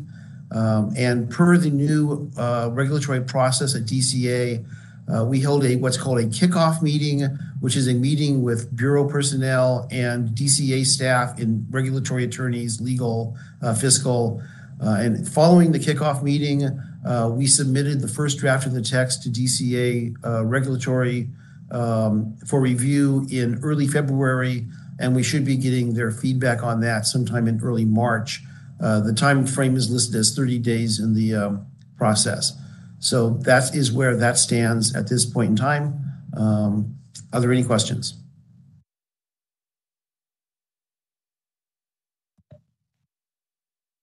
If not, I will go on to the next item. If we go to the next slide.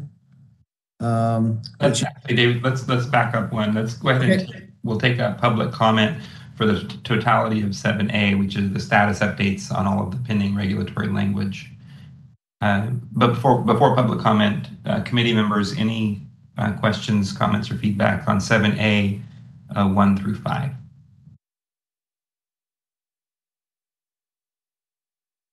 Okay, Anne, would you help us go to public comment then for agenda item 7A? Of course, and we've opened up the public comment feature of WebEx, the Q&A. If you would like to make a comment on 7A, the status updates, you can look for the question mark icon, type the word comment in that text box and click send, or anyone may raise their hand by clicking on the hand icon, and our call-in users may press *3 to raise their hand. Each speaker will have 3 minutes.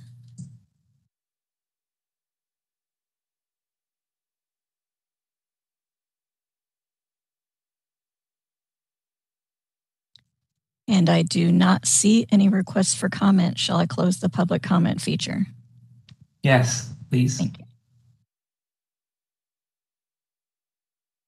All right, we'll move on to agenda item 7B, and that is the regulatory proposal for date of closure.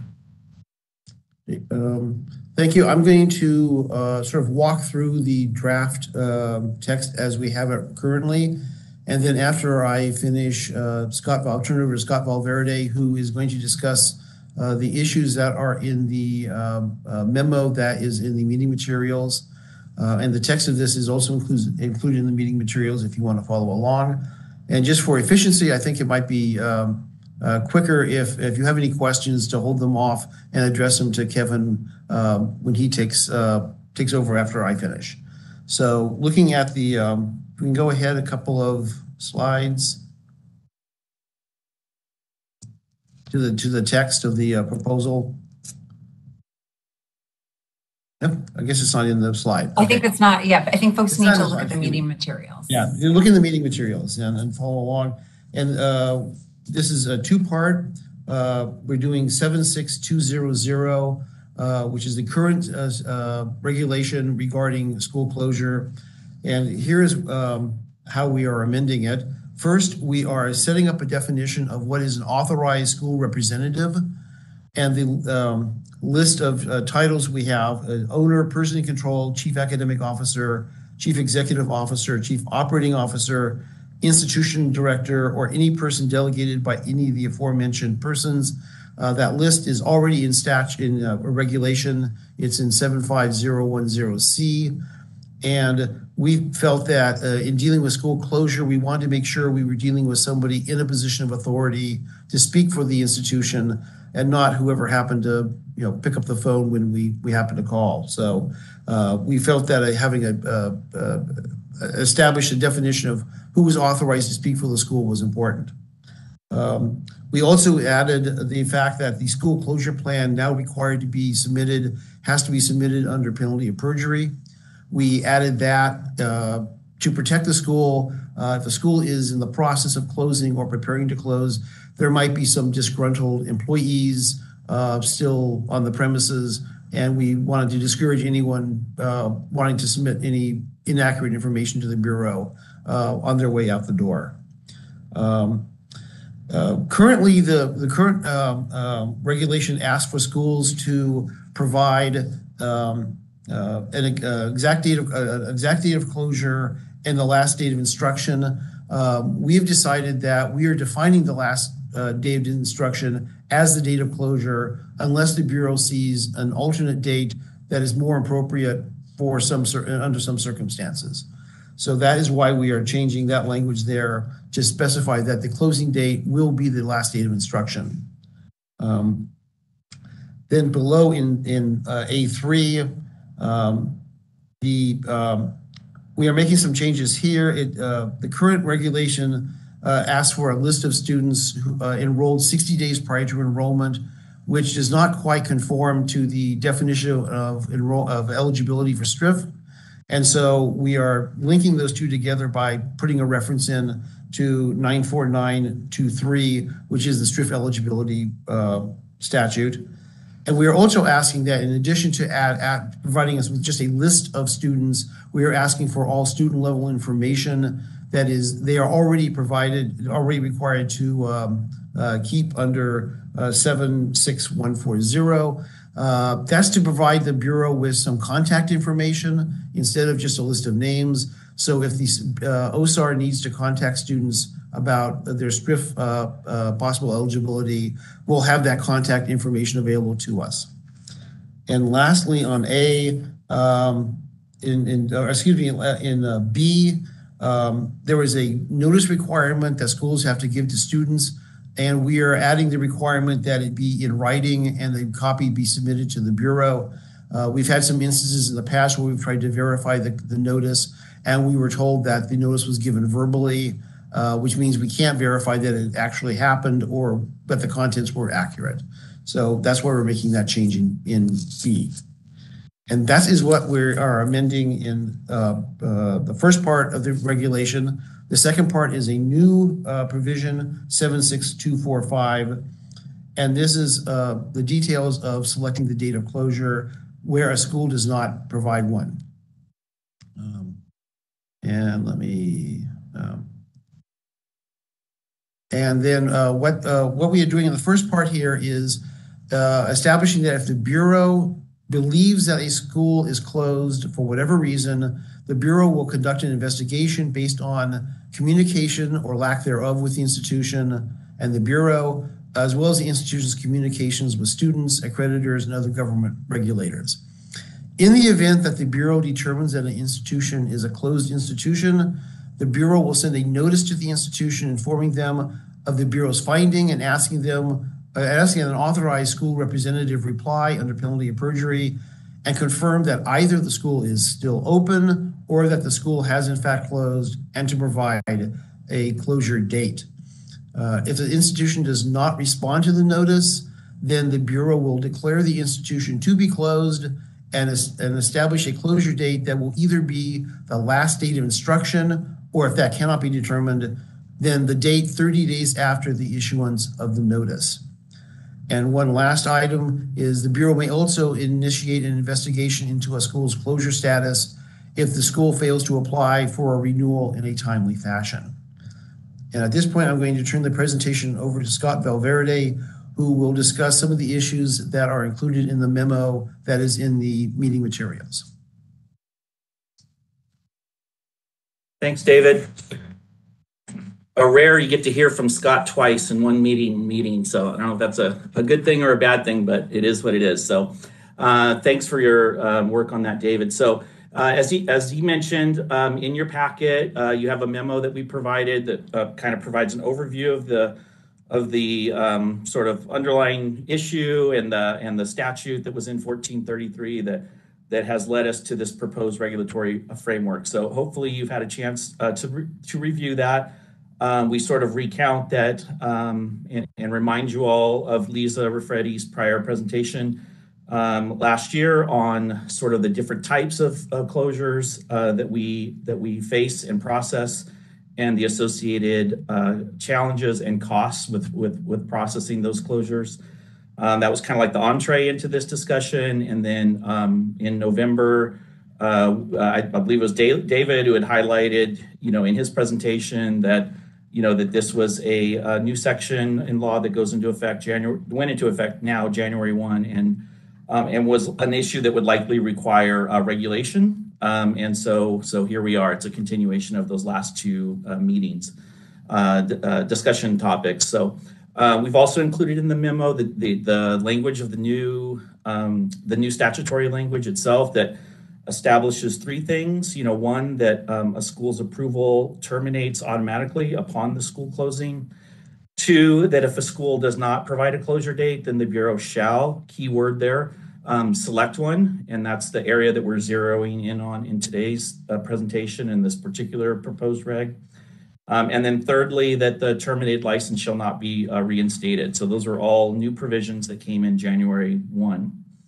So in preparation for this statute coming into effect, we went back and we looked at a whole host of several past problematic closures that we've processed in terms of specific issues that we've had with identifying closure dates and, keeping in the back of our mind one of the impacts that's significant that David had mentioned, the direct impact on that date as it relates to STRIF eligibility. And so the more time and struggle that we have establishing that date, the longer it takes to establish what the actual STRIF eligibility window is.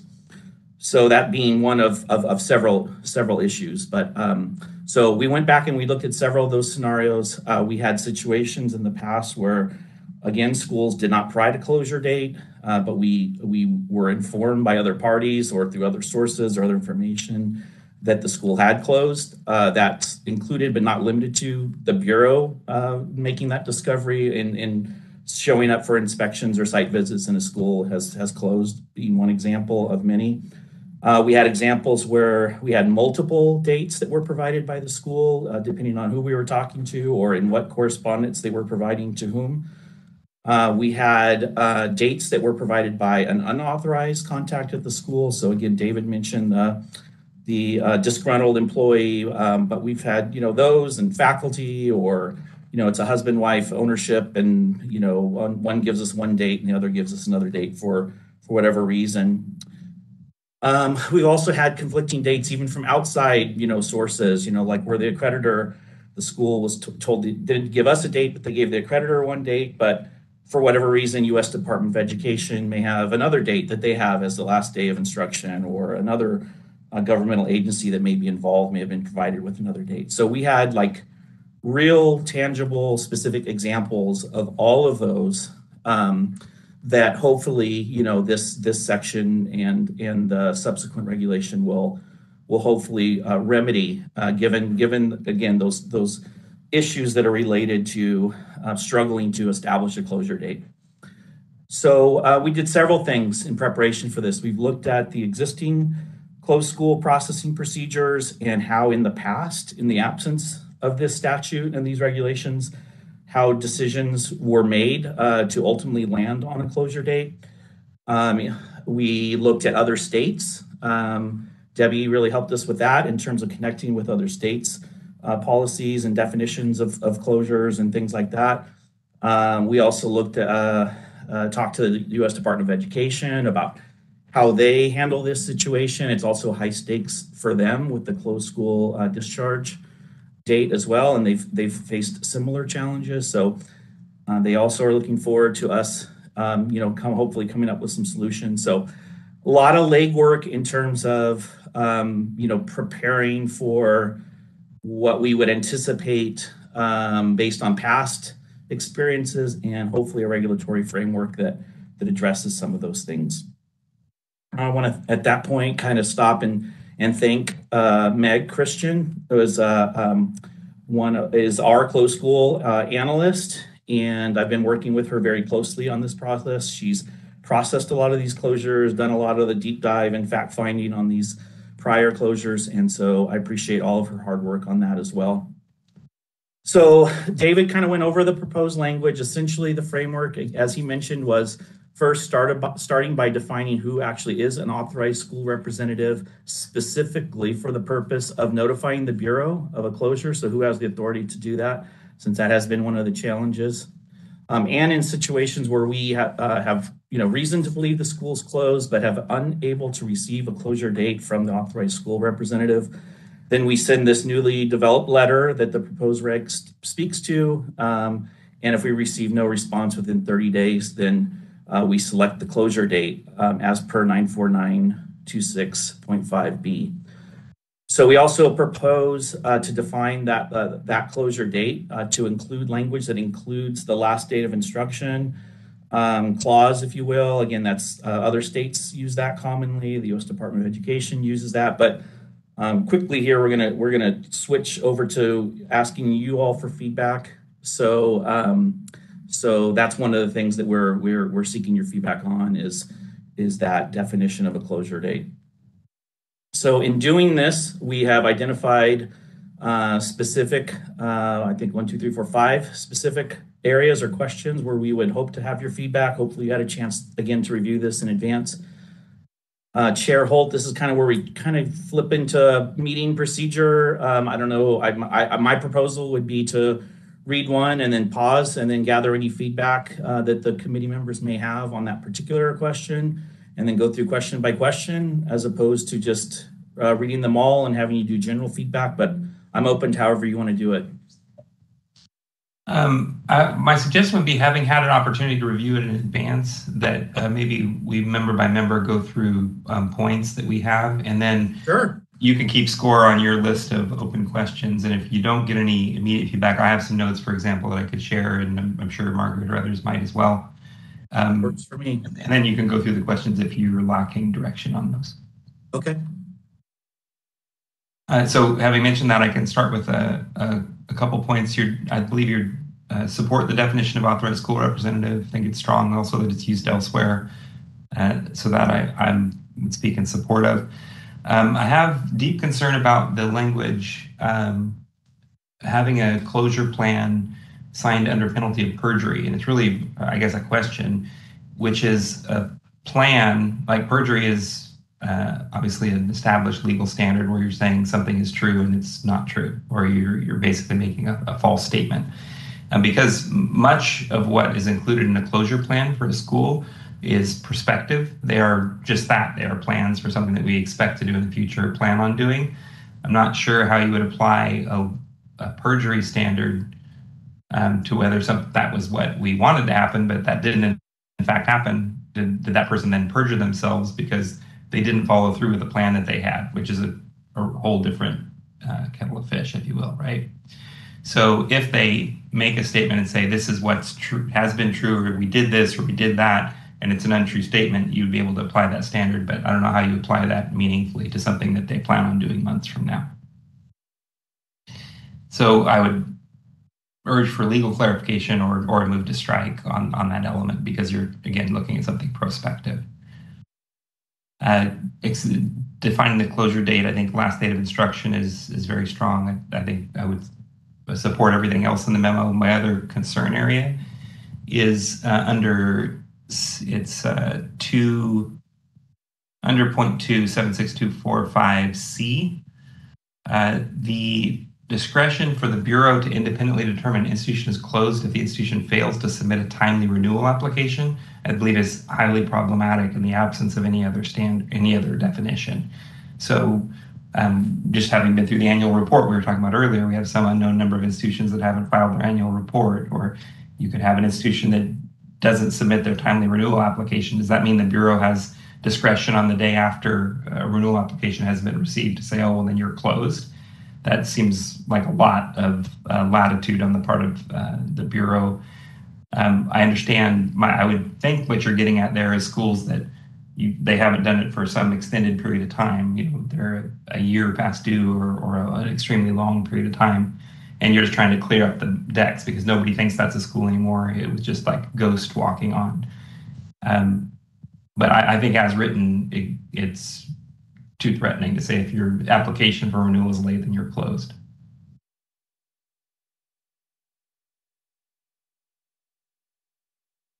And that's the feedback that I have on the memo. In that model, committee members, having read the memo in advance, does anybody else have talking points that they've already developed before we dig into the questions? Oh, you want to just make points and then go to the questions, is what you're saying? Yeah, I think so. Yeah. I see. I misunderstood. Okay. So those are the notes that I had made, and so I wanted to share those. In part because one of the neither of those are addressed in the questions, Scott, right? Is the reason I'm proposing that. What are our initial thoughts? And then we can dig into the questions. I have a question, and that is, I thought David said that authorized representative is defined in regulation such and such, and I didn't catch what such and such was. That it's already defined, or it's in 75010C. Say that again, please. 750. 75010C. C. Okay. Is it defined there, or is it just used? That's an example of that same list of individuals. It's used there. That is the list of persons who are authorized to accept a notice to comply if a compliance inspection finds minor violations. But it's not defined. That is the list of personnel that is used in 75010C for that purpose. I don't know if that counts as a definition or not. 70. Sorry. Okay. I'll take a look at that while the others are talking. But things that are not specifically in the questions, then I guess is what Joseph suggested.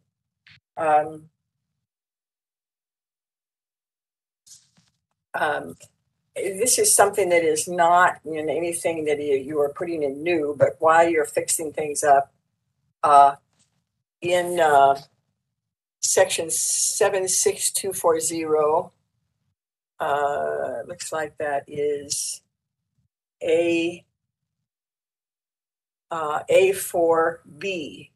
So on my copy, it's the top of page 93, which talks about the institution arrangements for making refunds and returning federal student financial aid program funds.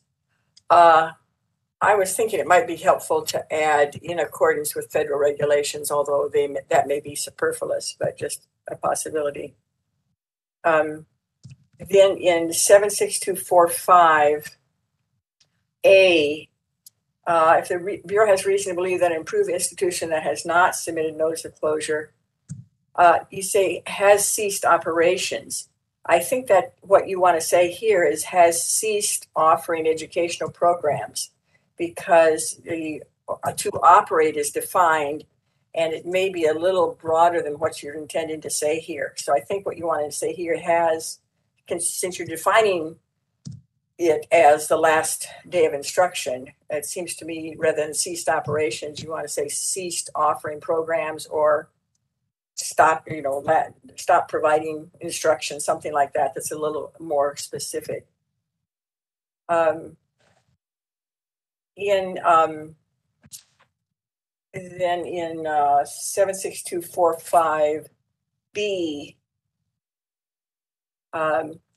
you say that if the school doesn't respond to the notice sent, then the Bureau declares it's closed as of the last date of instruction, or if that cannot be determined, the date 30 days after the notice.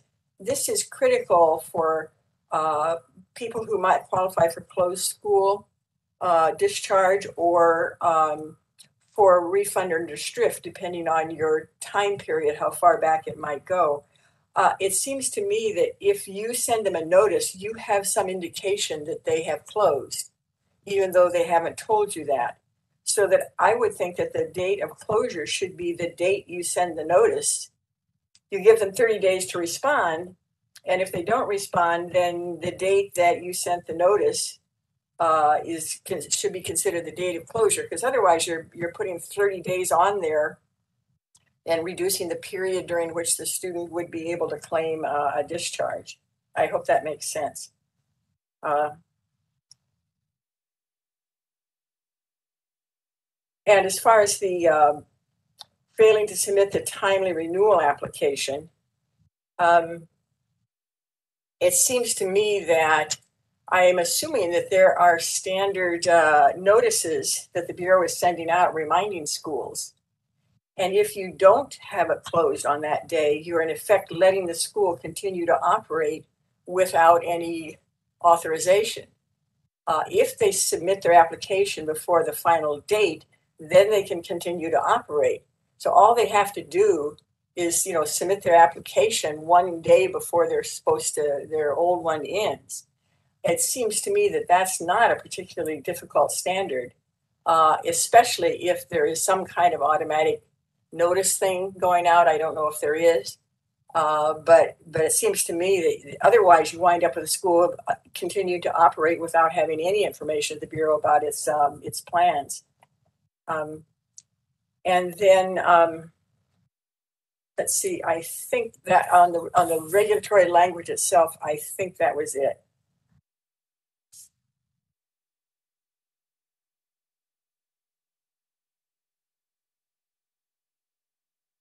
One potential lens, Debbie or Scott, to look at regarding the point that Margaret and I just made in regards to the renewal application is look at your real live data in the last 5 years. How many schools have submitted a late renewal application? And imagine a world in which you closed all of them. Like, does that make sense? I honestly don't know. Like, our institutions and probably most or all don't submit late renewal applications, but I'm just concerned for small operators if there isn't a robust system for communicating with them. They might not, it's not top of their radar. They don't have a dedicated compliance person. They're a sole proprietorship running a school, and they didn't remember they were supposed to submit it in October. And they have students and everything else, going to school there. So closing it would be more disruptive than simply helping the school submit their renewal application. Yeah, just to clarify on that point, we're not saying the school would be closed at that point. We're saying that would trigger a bureau starting the investigation process and following the process to determine if they are in fact closed or not. They wouldn't be just automatically closed if they failed to get a renewal application in on time. So the language says explicitly that the Bureau may independently determine the institution is closed if the institution fails to submit a timely renewal application. It may determine if the institution is closed. It's not saying it is closed. It may, the intent was to say, initiate the investigative process. Okay, so maybe clarify that then. Yep. We'll certainly take a look at this language, but just a point of clarification, I can confirm that we do send multiple letters to an institution before their approval expires. Yep.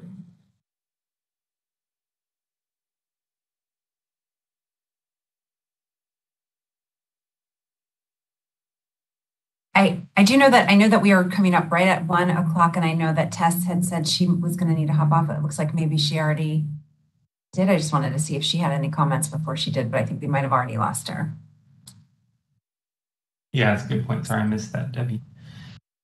So committee members, anybody else that has prepared notes from their advanced review before we dig into the questions listed? Okay. So Scott, thanks for and Debbie, your patience in addressing those notes first, and then so your first question is whether the definition of school closure, whether it's necessary, and how schools that don't meet the definition should be treated. Correct. Yeah. So we have, we're proposing a definition of an authorized school representative and a closure date. And there's an existing definition of a closed institution, which isn't very helpful because it just says a school that has closed. So the missing or potential missing piece, again, this is what we're seeking your feedback on, is the actual definition of a closure itself is something that we were, struggling with, should we include that? Do we need to include that? And again, it raised questions like the one that we pose, which are a real-time problem or real-time issue that we're facing, which are schools who met the definition of a private post-secondary institution in California, and then by moving out of state or otherwise reorganizing, no longer meet that definition. And there's sort of like an in-house question about processing that as a closure or not, and would that situation be encapsulated within a definition of a school closure? So yes, that's the question.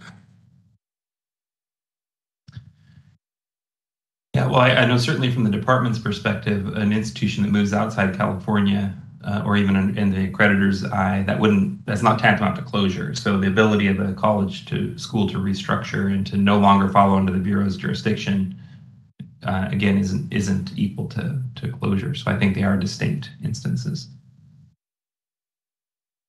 On that point, I'm wondering, what is there about that would need to be treated as a closed school? I'm not quite understanding, I guess, the relationship of that circumstance, moving out of state or reorganizing to closure. I would say the processes that we do to process a school closure packet with a custodian of records, a plan for the disposition of those records, how California students would be able to access those records, whether California students were given an opportunity to continue on in the program, or was there any student impact in general, I think would be a question. If a school came to us and said that they were, this is why we no longer meet the definition of a private post-secondary institution in California, therefore we no longer need your approval, but we have students, that would be the question: is there a student impact in that incident, where if we defined it as a closure and had them go through the closed school process, then we would require the school to speak to those things and respond to those issues. Well, if they are currently they are required to be approved. In order to make any substantial changes, which I think what you're talking about would be considered substantial change, they would either have to get accrediting agency approval if they're approved by accreditation, or bureau approval if they're not. So they couldn't even do that until they went through that process. Or I guess they don't care, because since they don't intend to be under the bureau, who cares whether they're abiding by the bureau requirements, unless you had some authority to whack them with a fine if they didn't comply with that. I guess I'm a little confused about how it seems like there needs to be a process, as you're indicating. I'm not quite sure I understand how it would be the closed school process.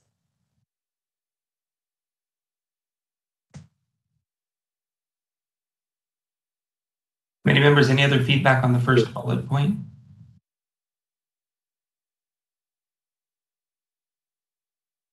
Okay, moving on to the second point, defining who qualifies as an authorized school representative. As I mentioned, I support the current definition. Committee members, or the proposed definition, I should say. Committee members, any other feedback on that language? Yeah, I do.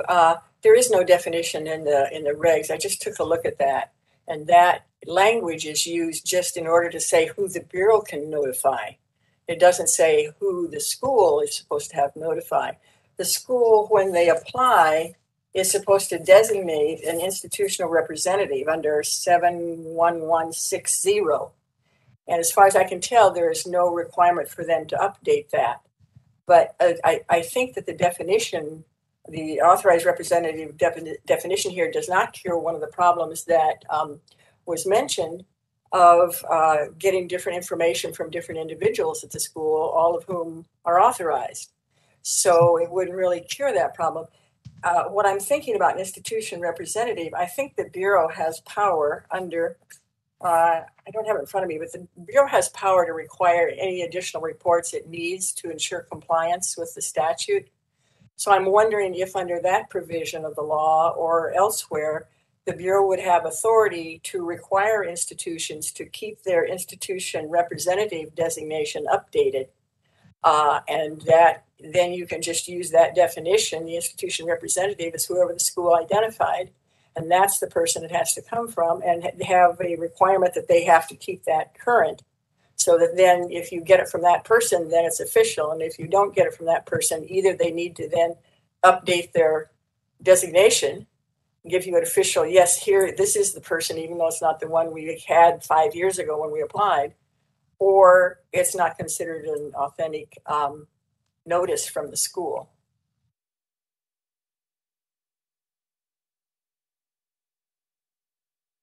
Yep.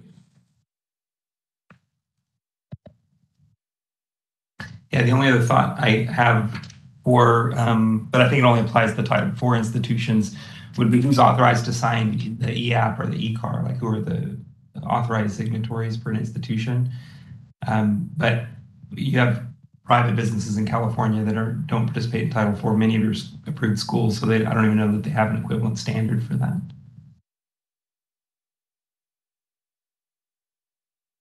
Committee, any other feedback on authorized representative?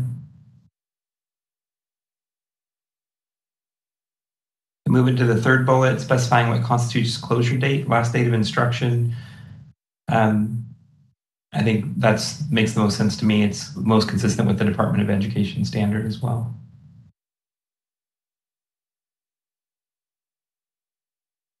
Any other committee feedback on the date of closure? I just wanted to mention, I kind of seconding, I think what Margaret said earlier, that I think the last date of instruction makes sense when that specified date is unavailable. Though I do have a concern about having it be 30 days after the notice is sent, because there is that 120-day look back for the students. And so I would encourage, I don't know what the right answer is, whether to provide the notice, and then if there is no response, to have that closure date be the date of the notice. I mean, I think that would be maybe the ideal. But also, I don't know. I think that you could imagine sort of the cascade of horribles, or the worst case scenario where, a school somehow hasn't been operating for a couple of months or something, but nobody noticed for whatever reason, or it hadn't been reported or something like that. So I think I know we need to come up with a rule, and so some people are going to get left out as a result of that. But I think that I would at least err on the side of pushing that 30 days back to the date of the notice if there's no response. Yeah, I support that as well. If there's no response, using the original date of the notice. Now, based on what Lee said, I'm thinking, yeah, if the Bureau doesn't know about it for a couple of months, the date of the notice is going to be 2 months late. I presume that one thing is the Bureau could specify if it has information that the school closed at an earlier date in its notice, saying we have information that the school stopped offering classes on such and such a date, which we will take as the date of closure unless you notify us otherwise. I mean, that's another way to handle it. Or if the Bureau doesn't have a specific date, then it would be just the date of the notice. Yeah, it's a tough one because schools don't necessarily have continuously offer instruction. They might not have students for a season and then have students again in future. So retroactively applying a closure date for a school that wasn't closed, they were operating, they were still recruiting students, but hadn't started a new cohort, for example. Right. I mean, when I'm saying they have information that they weren't offering, I'm assuming it would be the kind of thing where a student calls up to OSAR and says, hey, I tried to get into my class today. It's, we're in midterm and I can't get in. Closed, yeah. And the Bureau based on other information could say, we have information that this is the date, So I think it could be done. It probably needs to be fleshed out a little bit more. But I think that, certainly the Bureau could consider, reports by students of being locked out, contact with, somebody who's supposed to be representing the school, and see what's going on. If they have any, can contact them or the landlord or, anything like that, that might give them some idea, which they could then determine, well, this is the date that we think it probably closed, and unless we hear from you differently with better information, this is the date that we'll determine. So please let us know, kind of thing. And that's actually, it looks like that is actually contemplated in B, right? Because it does say the Bureau shall declare the institution to be closed as of the last date of instruction, or if that date cannot be determined. So theoretically, if a student called OSAR and said, on March 15th, but the notice didn't go out till, May 15th or whatever, they could determine that last date of instruction to be March 15th. So, right. Yeah. So right. I think that is contemplated in the regs. So I'm okay with that, but I still would just push that 30 days to be that date of the notice. Yeah. And then the fourth bullet, I think we've already had a pretty good discussion about what other factors. Actually, can I provide a little clarification to that? Yeah. At least what I was hoping to get. So really, what I was hoping to get there is in 76245A at the beginning when we're talking about we believe this institution is closed, and so now we're going to make a determination based on. And so we've come up with this list basically being their failure to respond to communications, information from students, accreditors, and relative governmental agencies. That's kind of like based on past experiences, what we think to be the most common sources of information we've got externally from a non-school representative that could be valid, as a determiner of that date. Just want to make sure we didn't miss anything there, or are we thinking of, because again, this is being called out in regs kind of like for the first time.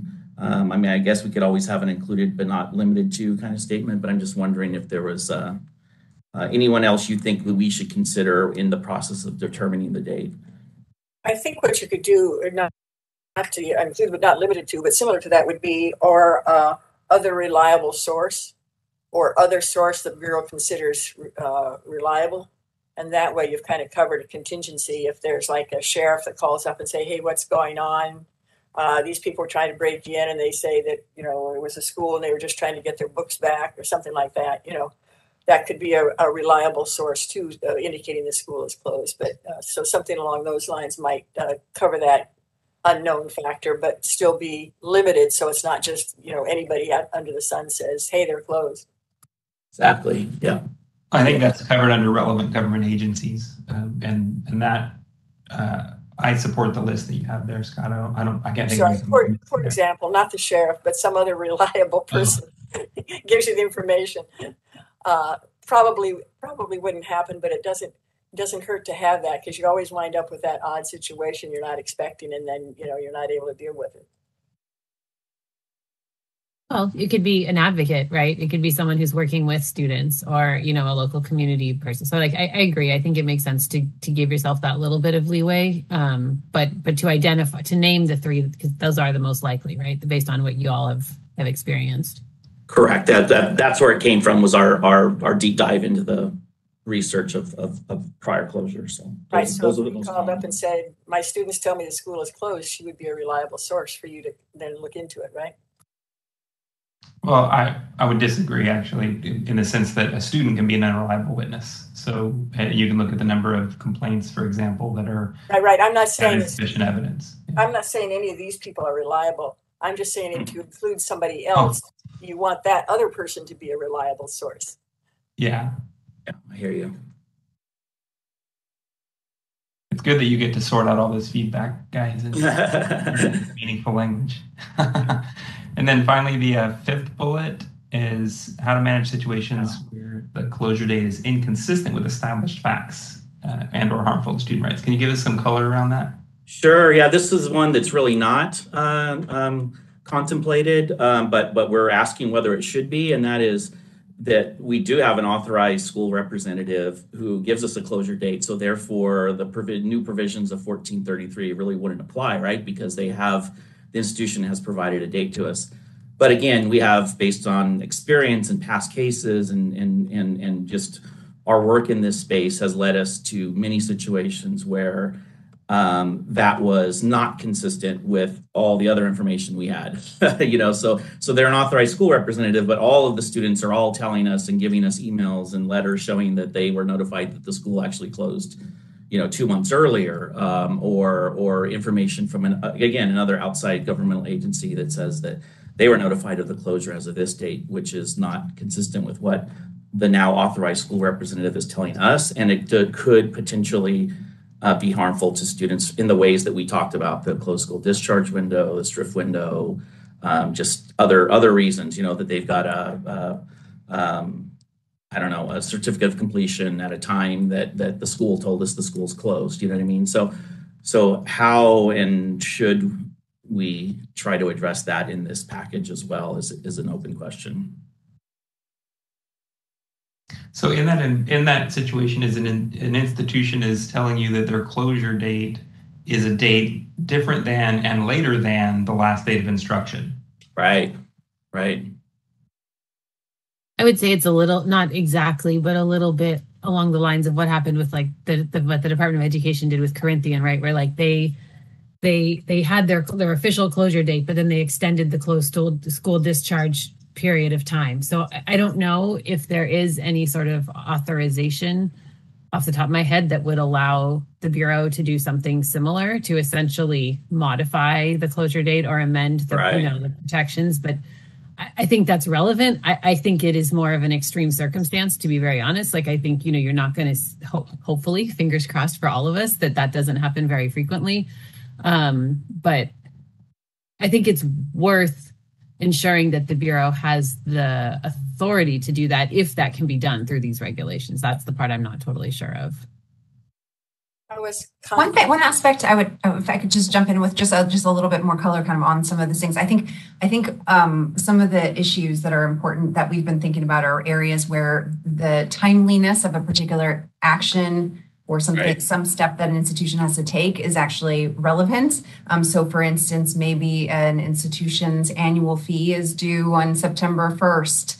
And so then they tell us they closed in August, so that they don't have to pay the fee, or timely, in terms of an orderly closure, there's a timeliness component to that, right? And we need some notice in advance. So maybe an institution, maybe we're hearing from students that the institution stopped offering instruction, but they're actually telling us that they closed 45 days they're closing 45 days in advance, so that way they look like they're reporting a timely closure. I think so. So I think often it's about how does particular timely requirements play into what is happening on the ground level. I appreciate that, Debbie. That's a much better examples than the ones I gave. So yes, thank you. The only counsel I would have really with that is to use as the secure foundation that last date of instruction, and how can you best determine through what's your most reliable determination of the last date of instruction, and peg everything on that. So if an institution says, no, I stopped teaching on X date, but I didn't close until Y date, then that's not a valid closure date because you stopped offering instruction on X date. And so use that as your gold standard, and then whatever most reliable forms of evidence you have to support that last date of instruction.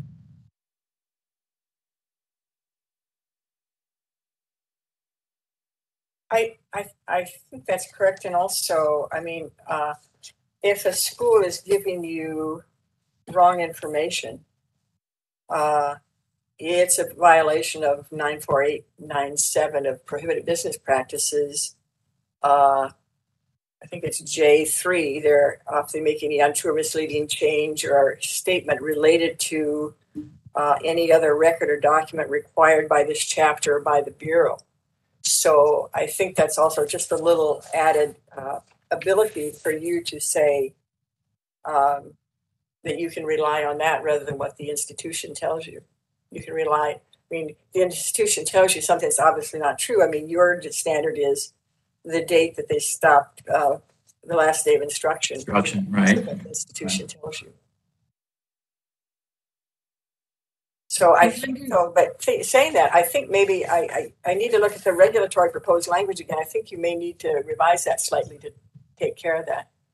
I'm wondering if in 76245A2, confirm that the institution has closed and provide a closure date, which shall be the last date of instruction, or something like that, so that gives the institution guidance as to what that closure, if that's the standard that you're identifying as the right thing, then you can, because it doesn't talk about the last date of instruction in A, it only talks about it in B. Right. So if you just added that in there on A2, it might help. Yeah, it certainly guards against what Debbie was talking about the, well, we know that we need to give them this date so that we can meet the requirements of an orderly closure. You can't manipulate it if it's the last date of instruction, right? It's a date determined. So yeah, I appreciate that, Leah. That's a good idea.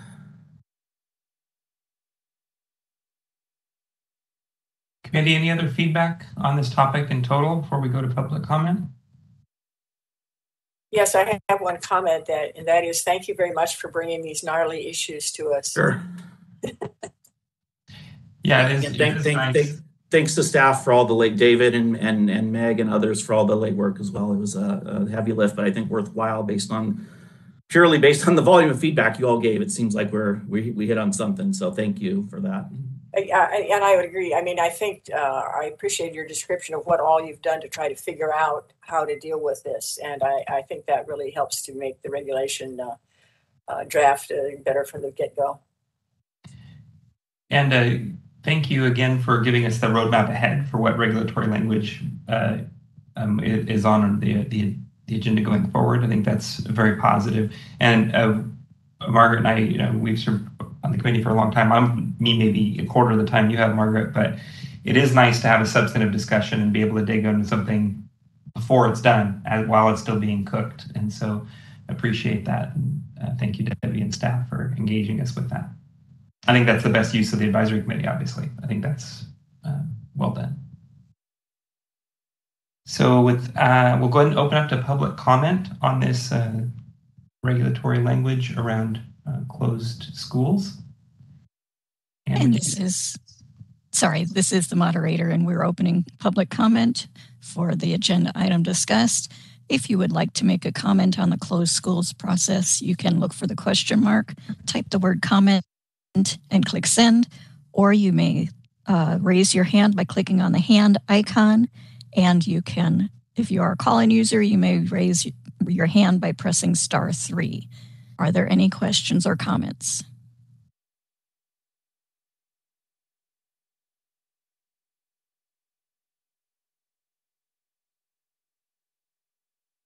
And I do not see any requests for public comment. Shall I close that feature? Yes, thank you. You're welcome. Very good. We'll move on to agenda item 8, and that is the discussion of future agenda items. So committee members, do you have anything that you would like added to a future agenda?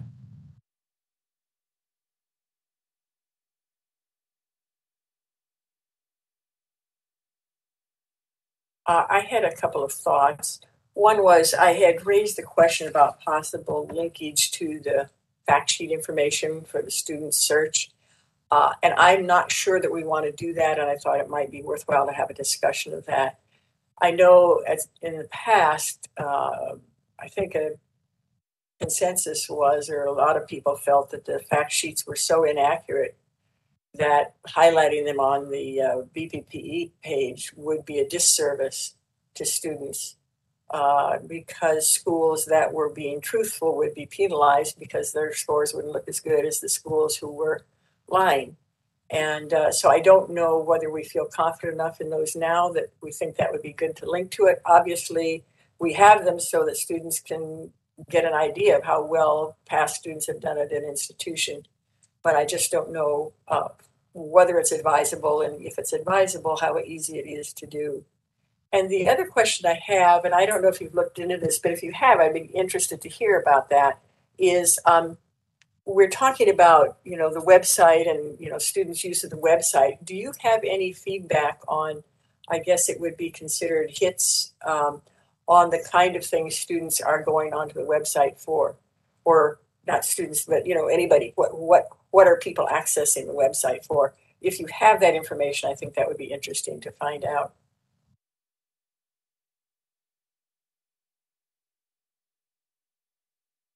Thanks, Margaret.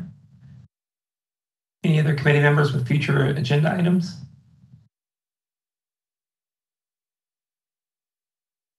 The only thought that I had will be handled naturally, I think, which was a follow up on the licensing, or excuse me, not the licensing, the annual report data and school performance fact sheets, which I think will happen as a matter of course. I'm sure it'll be included in the next report as the reporting issues resolved.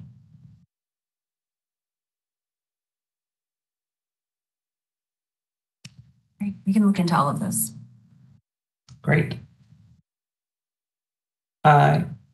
Can you remind me, Debbie, do we take public comment on future agenda items? I think we do, yes. I believe we do, yes. Okay. So one last time, we'll go to open public comment. Thank you. And we've opened up the WebEx Q&A feature for suggestions of future agenda items. If you'd like to suggest a topic, you can click on the question mark icon, type the word comment into the text box there and click send, or anyone may raise their hand by clicking on the hand icon. And if our calling users may press *3 to raise their hand.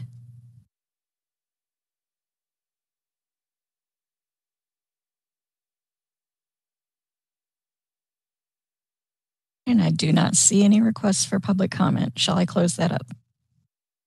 Yes, thank you very much, Anna. Thank you for all your good work throughout the meeting. Thank you. Thank you, committee members and Chief Cochran. Appreciate it for all your work throughout this meeting and in between. And our next meeting will also be remote. I know we have the date set for that. And then we're all waiting to hear what happens in regards to the summer and fall meetings, whether they're in person or not. So thank you all. Go ahead and adjourn the meeting. Appreciate it. Hope you have a great afternoon. Bye all. Thanks. Bye. Bye, thank you. Bye-bye. Bye. Thanks, Kenson. Thanks, Bye. everyone. Take care. Mm-hmm.